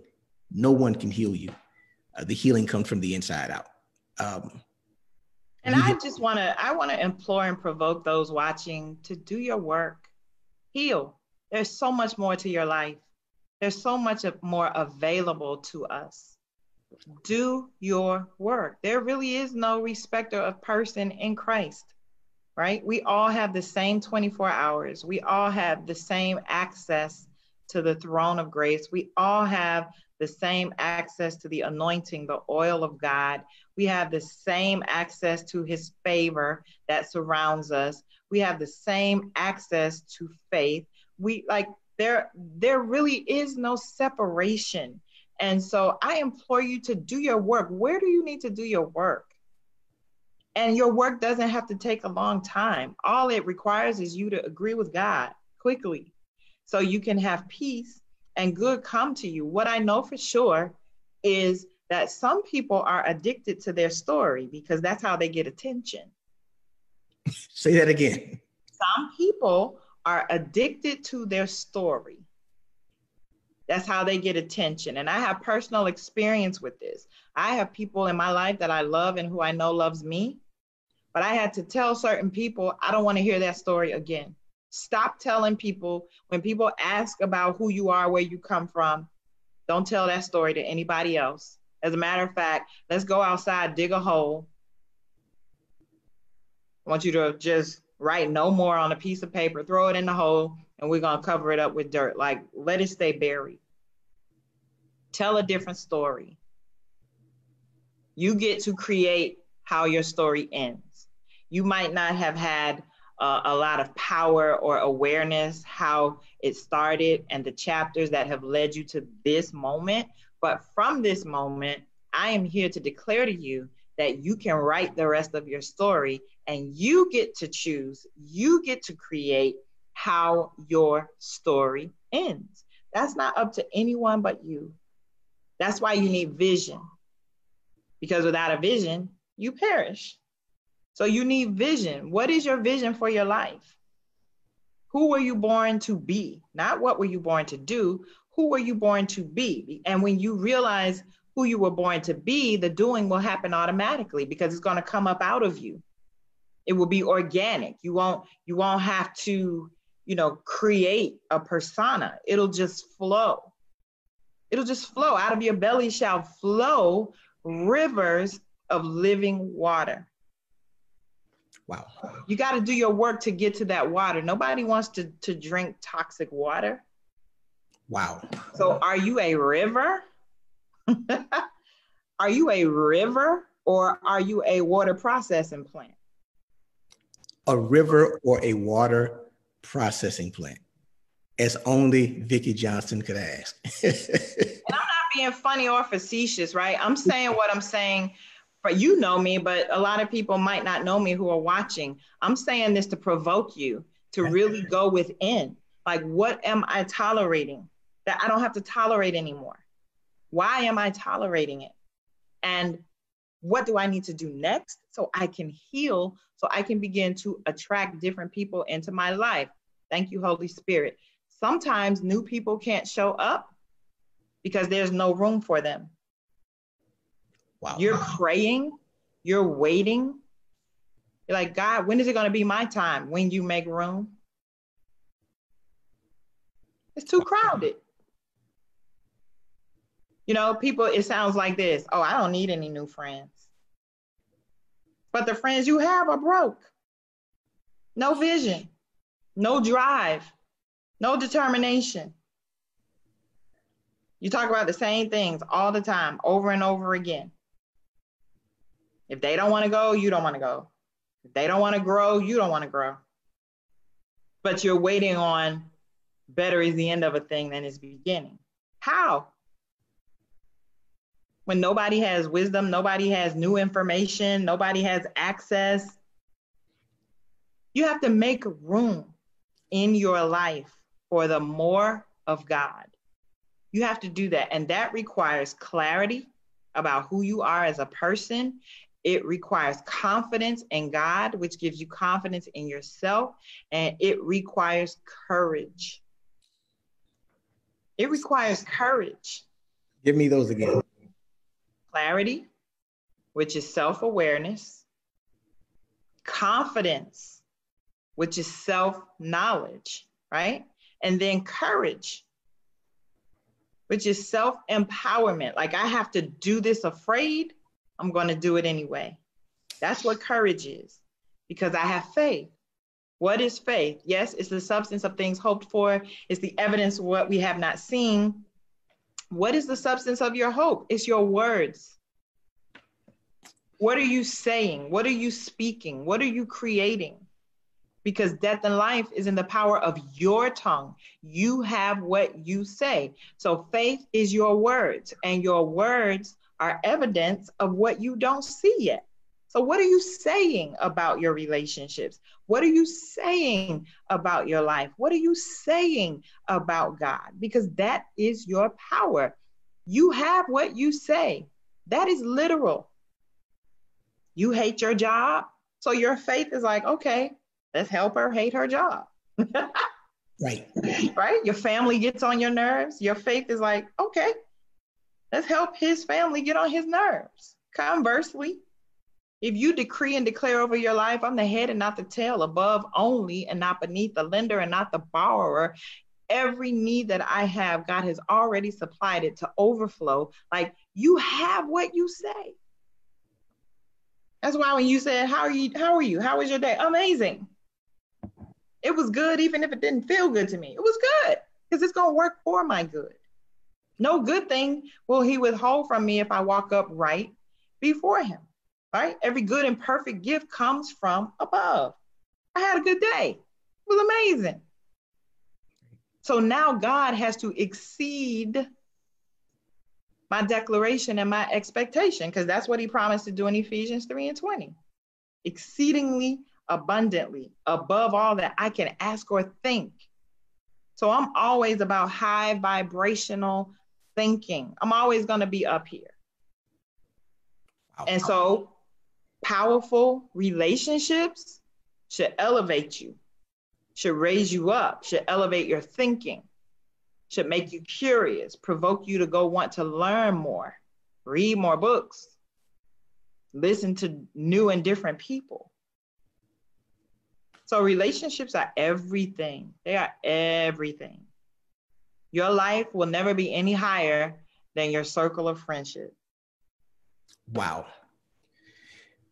There's a cat, his name is Michael Denzel Smith, and he's a columnist, he's a writer, freelance, but this particular article he wrote for the Washington Post. And the Washington Post article was entitled, "Dispelling the Myth of the Absent Black Father." And he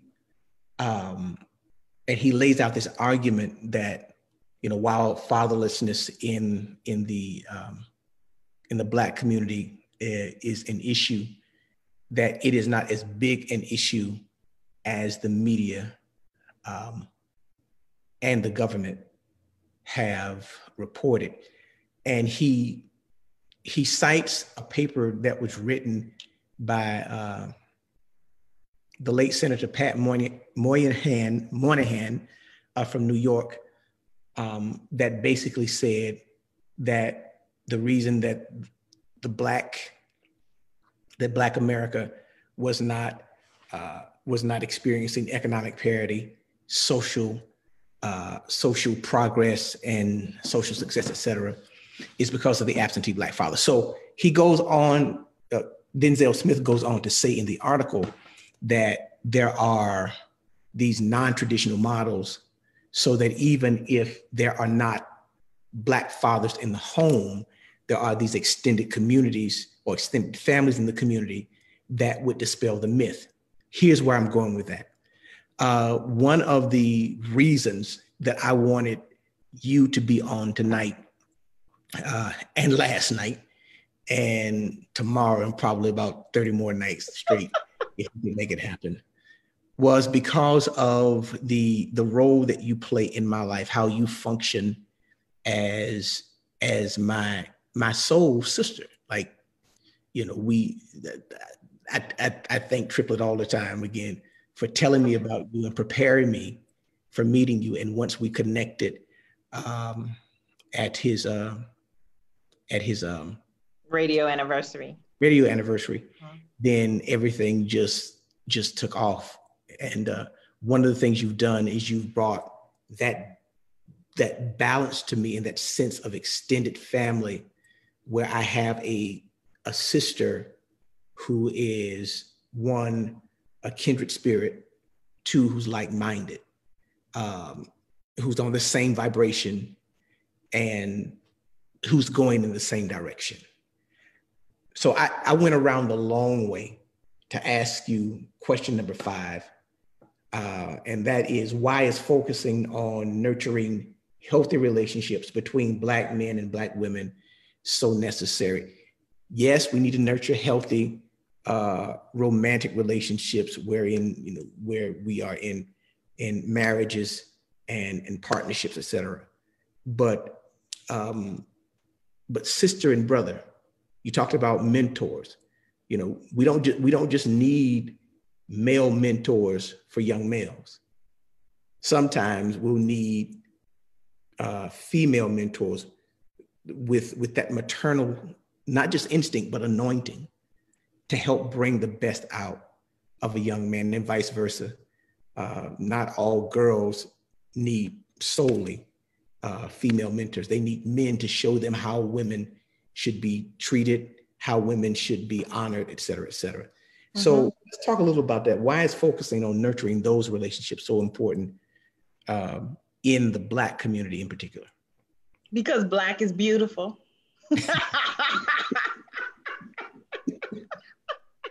Next question. That's because Black is beautiful, and Black is the original. Yeah. And Black has been gentrified, and Black has been ignored and misused and misunderstood and stolen, our value, our contribution, our investment, because it requires balance. Even in the divine, there's a balance required of masculine and feminine. Like masculine and feminine is in everyone. Like in men, there is a feminine side. In women, there is a masculine side. So the balance of that then allows us to walk out the totality of our godness, right? And without that, we become skewed in our understanding, in our wisdom, in our magic, I'll use that word, in our brilliance, in our genius. You know how much Blackness has been taken out of history? Like we're starting now to hear about all the things that Black people created, discovered, patented, all the way back to Egyptian times, right? With hieroglyphics, you know, like it cracks me up when people who ethnically come from the diaspora, you know, look at Africans and African Americans a certain way, yet they're darker than me. Right. Like you came from Africa too. Right. And the further away tribes of people got away from the equator, the lighter they became. So Black is the original. Right. And so where there is unity, there is strength. Behold, how good and pleasant it is for us to dwell together in unity. And when we're in unity, when we are operating in singleness of heart and singleness of focus, that is where we have our greatest power. You know, growing up, we used to hear all the time, a house divided won't stand. A people divided won't stand either. Right. So if the enemy of ignorance can keep us looking at one another as the enemy, male and female, then we'll never realize that power and we'll never operate in our rightful place. Like as we're coming together racially, for example, now we also have to discuss the dimension of classism. Because although some people look like you and I, because they're in a different economic class, I have heard recently, you know, a lot of people in different economic classes who look like you and I don't feel like the struggle is their struggle. Like they're trying to get away from their Blackness through class. And all it takes is one moment to remind you, you're just like us. So to answer your question, the importance of it is that when we come together, there's nurturing, there's nourishing. Every Black man came from a Black woman. Hello? Yeah. Right? How can you not love me? How can you not love me? Right. I am you. We are the same. So it's easy for us to love one another when we love ourselves. What is missing is the self-love. We often engage one another from a place of self-loathing and self-hate. And it's impossible for me to give away what I don't have. So what has happened, which is what we are dismantling, you know, one brick at a time, is a lot of people build relationships from their wound and not from their heart space.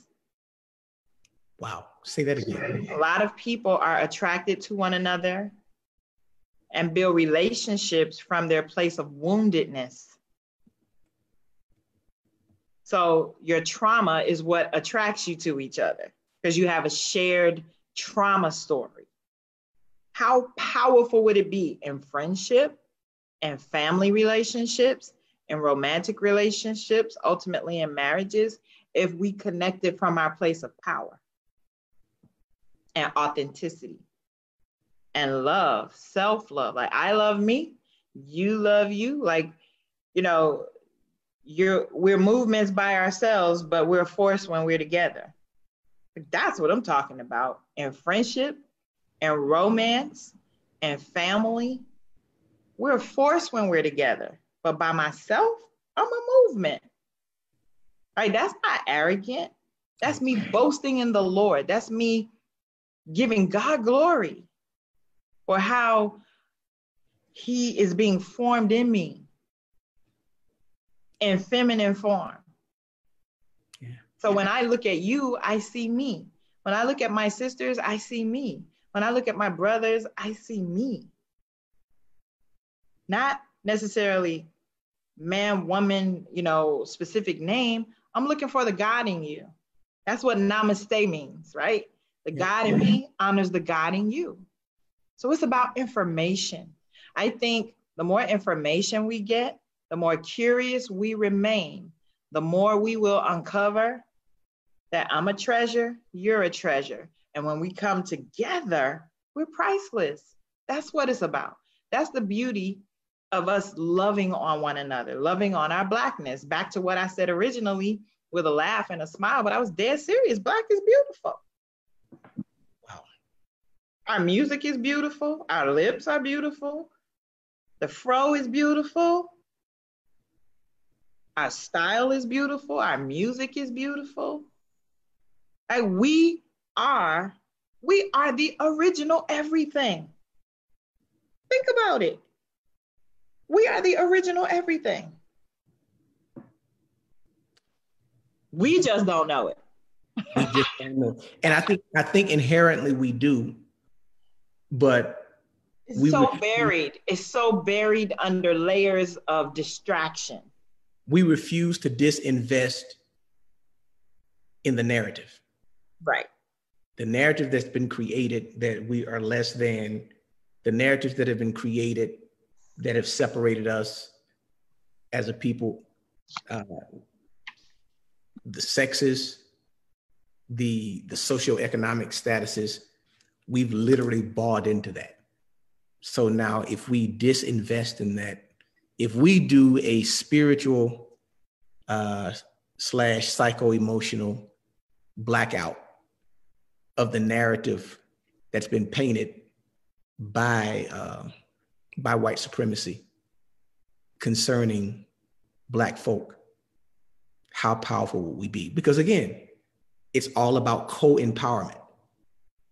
You know, what happened in the garden was each person that was created in the image and the likeness of God, after the serpent appeared, it became an issue of no longer co-empowering one another, but actually trying to overpower the other.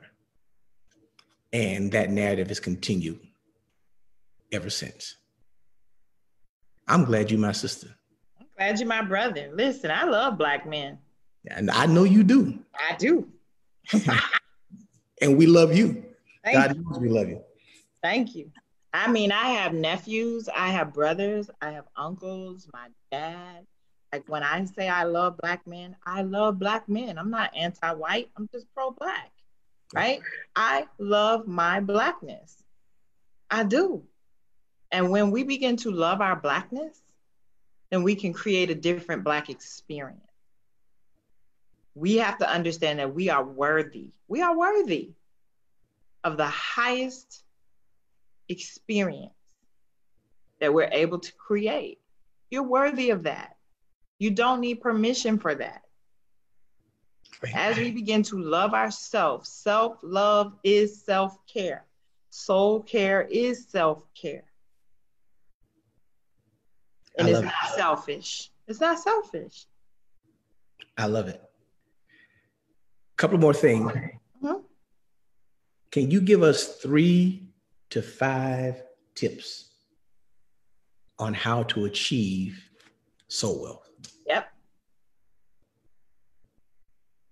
Live from your overflow, not your capacity. Your capacity is for you. What you have left over is where you serve others from, where you love others from, where you give to others from. Your capacity is for you. It's for you. Number 2, enjoy your joy. Enjoy your joy.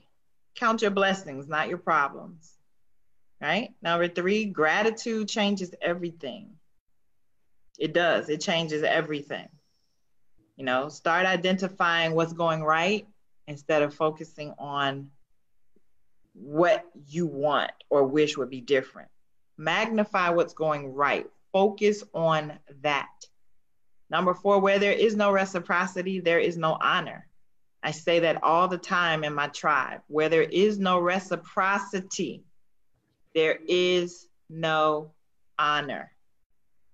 There is no honor. Wow. There is no honor.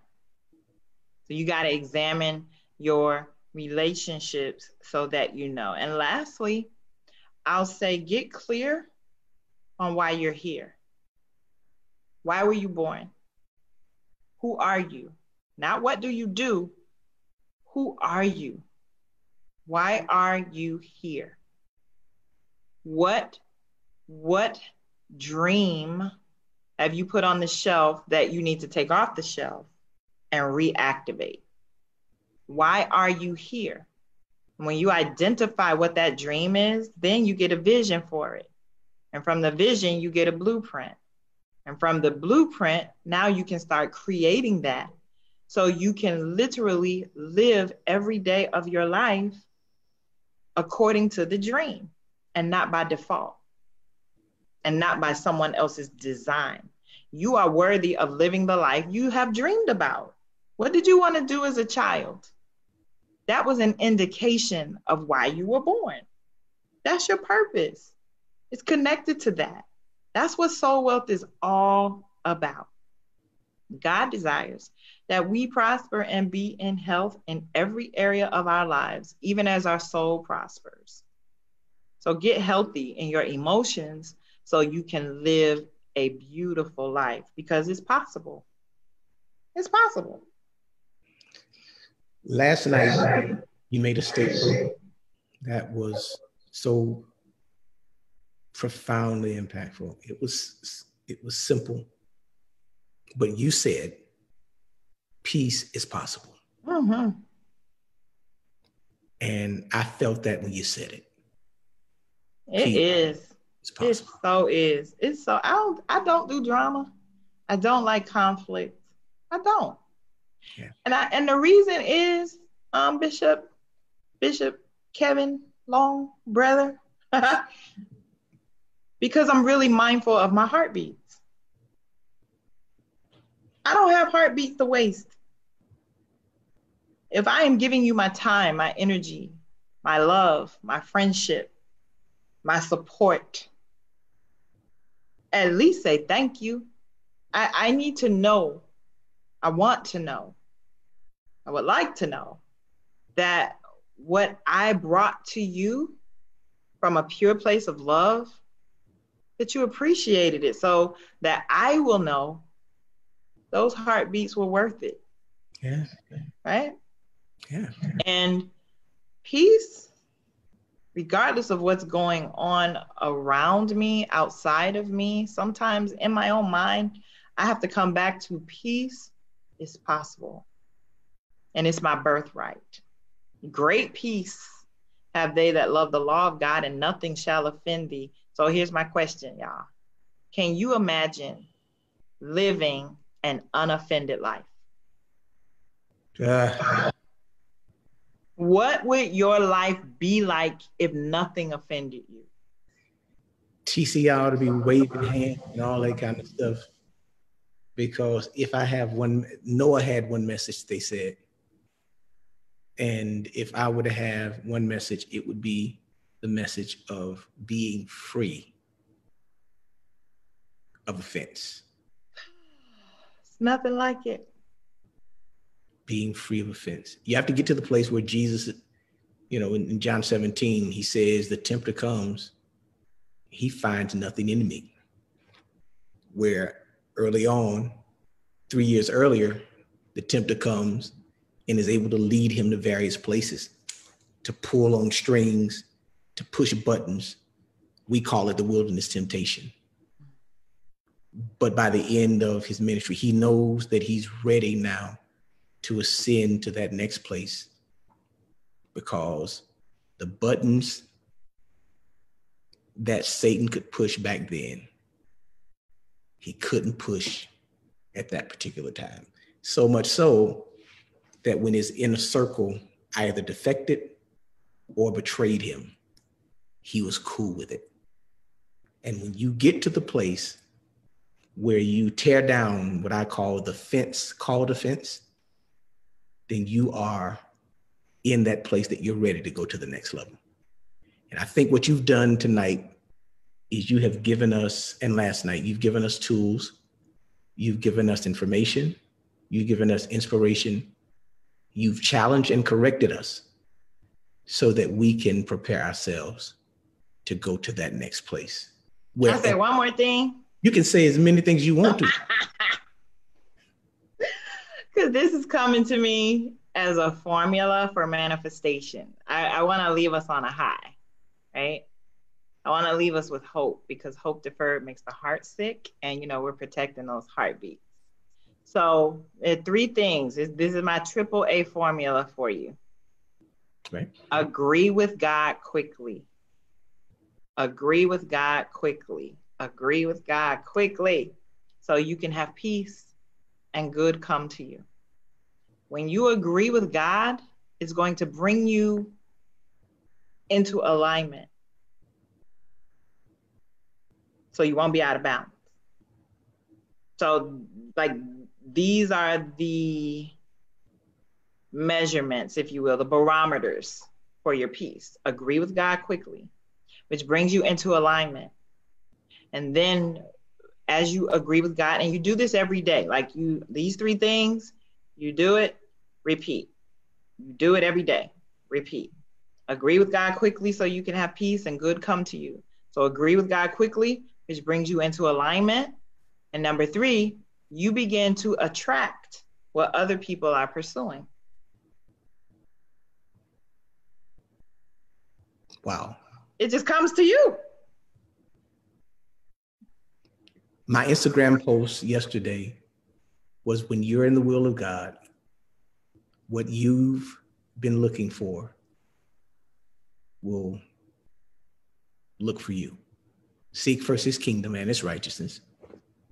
All things are added to you. Can you please, as I did on my notes to you, number 7, give a shameless plug for Dr. Vikki Johnson and all that you have going on? I would love to, ladies, because that's my primary audience. If you would join my mailing list via my website, it's VikkiJohnson.com, VIKKI, VikkiJohnson.com. I do a monthly e-blast to my mailing list. I also am on all social media platforms, Instagram, Twitter, Facebook, at All Things Vikki, All Things VIKKI. And please go and subscribe to my YouTube channel, All Things Vikki Johnson. And via my website, you can get my latest book, which is Soul Wealth, Finding Vision, Compassion, Authenticity, Abundance, and Legacy in the Midst of Chaos. I have another really great bestseller called Vikkiisms. And my best-selling book to date, until Soul Wealth surpasses it, is a book entitled Addicted to Counterfeit Love. And that book is all about relationships. All three of those books are available on my website. I have amazing self-care products, soy candles, scented shea butter, t-shirts. I'm living the life that I am testifying about. So no matter where you see me, I am the same. My life My intention is to be congruent. So whether you see me on Zoom, you meet me on the street, you hear me in the pulpit, you see me in the entertainment industry, on my job, my desire has always been to be God's reflection and expression in the earth, and for that to be congruent and consistent. That is the goal, that we be the same everywhere. So whatever is connected to me, whatever I am inviting you to, whatever I am offering you to, by God's grace and favor and to his glory, like, it's going to bless your soul. I am soul well, right? I am committed to doing what I was born to do to make your life better. So thanks for the opportunity, Bishop, to share Soul Well, to share what I am doing through VikkiJohnson.com. Please connect with me. Again, I try to give equal time to all of those platforms. I'm also on LinkedIn at Dr. Vikki Johnson, and just grateful for this opportunity and to be called for such a time as this, to share this time and space with each of you, and with you, my friend and my brother. Y'all, I'm saying BRETHER. I don't have a crazy accent. I'm not saying brother, I'm saying brother, because that's how we talk to one another. So thank you, Bishop, for this opportunity to share with TCI Charlotte. Thank you, sister. And cistern is not Southern for sister. It's literally, I said to her that she is a cistern. It's literally a large container for water. And she is so filled with and full of knowledge, etc., wisdom that we've been privy to tonight. And that will take us further in our journey. Will you do me a favor? Will you consent? I'm putting you on the spot. There are 96 folk who are 107 are on, so I'm putting you on the spot. Will you come back and hang out with us? Yeah, you know I will. And after COVID-19, you got to come sit with us for a spell. I'm there. Would love to. This is our reality for a while. Right. So we got to dig in, and whatever that takes for us to create community and to continue nurturing the communities that we're in, I am committed to that. Like, community is in my blood. It's actually one of the things that led me to Soul Well. So I'm all about community and would love to do that. Wonderful. Thank you so much. Thank everyone for coming on tonight. Most certainly there are ways to give, and they've already put those ways up to give. I've seen so many people saying, thank you, Dr. Vikki. Thank you, Dr. Johnson. And we want to collectively from TCI say thank you. You're welcome. You know how much we appreciate you and how much we love you. Let's close in prayer. Father, we thank you tonight for all things in Christ Jesus. This time has been priceless. Its value, God, is far reaching. We don't even know the impact, the full impact of what's happened tonight through the ministry of Dr. Vikki Johnson. Thank you for the seed that have been sown. God, we declare our hearts to be good soil, that the seed of the word, it takes root and it grows up into a strong and tall tree that will bear fruit of righteousness. God, let those fruit that we bear, let that fruit that we bear be to Dr. Vikki's account. We pray, Father, in the name of Jesus, that you would watch over your word that you've spoken to her to perform it. Yes, Lord. You would perfect those things that concern her, that there would be nothing missing, nothing lacking in her life. We thank you, God, for sustaining her now in this season wherein she finds herself. But we thank you, God, for open doors to do greater ministry. You said to John on the Isle of Patmos, behold, I have set an open door before you, come up hither.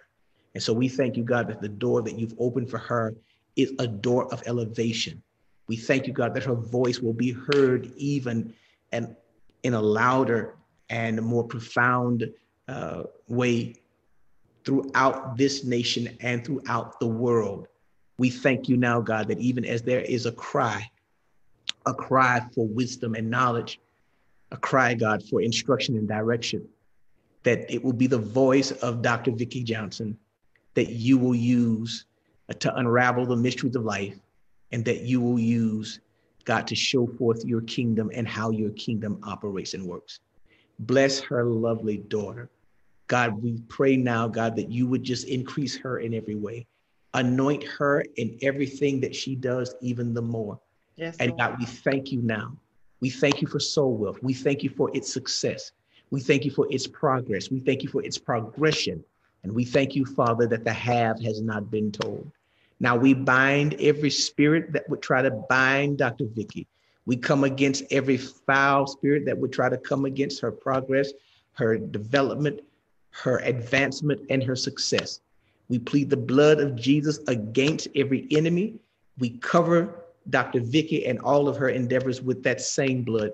And we declare that no weapon formed against her shall prosper. And every tongue that rises against her in judgment, she shall condemn, for it is her heritage and her righteousness is of you, Father. And Father, we thank you today, God, for all who are listening. Whatever needs are represented, God, whatever things that need to be fixed, whatever ways that need to be made, whatever situations need to be worked out. God, we declare that we collectively cast all of our cares on you, for you care for us. Yes, and God. we trust in you with all of our heart. And we don't lean to our own understanding, but in all of our ways, we acknowledge you, Father, and you promise you would direct our path. And now we loose your hand, commanding your hands concerning your work. Have your way, move by your power, prove yourself to be God, even the God of Ephesians 3:20, the God who will do exceedingly abundantly above all that we could ever ask or think, according to the power that's at work in us. It is in the name of Jesus we pray, and we boldly declare now, the devil is defeated, God, you are exalted, and Jesus, you are Lord. And all who agree with the prayer of the man of God said, hallelujah, amen, and thank you, Jesus. Well, have a good night. He said he gives his beloved sweet sleep. Again, sis, thank you, I love you. And welcome, I love you too. We'll be talking real soon. All right, good night, peace, everyone. Peace.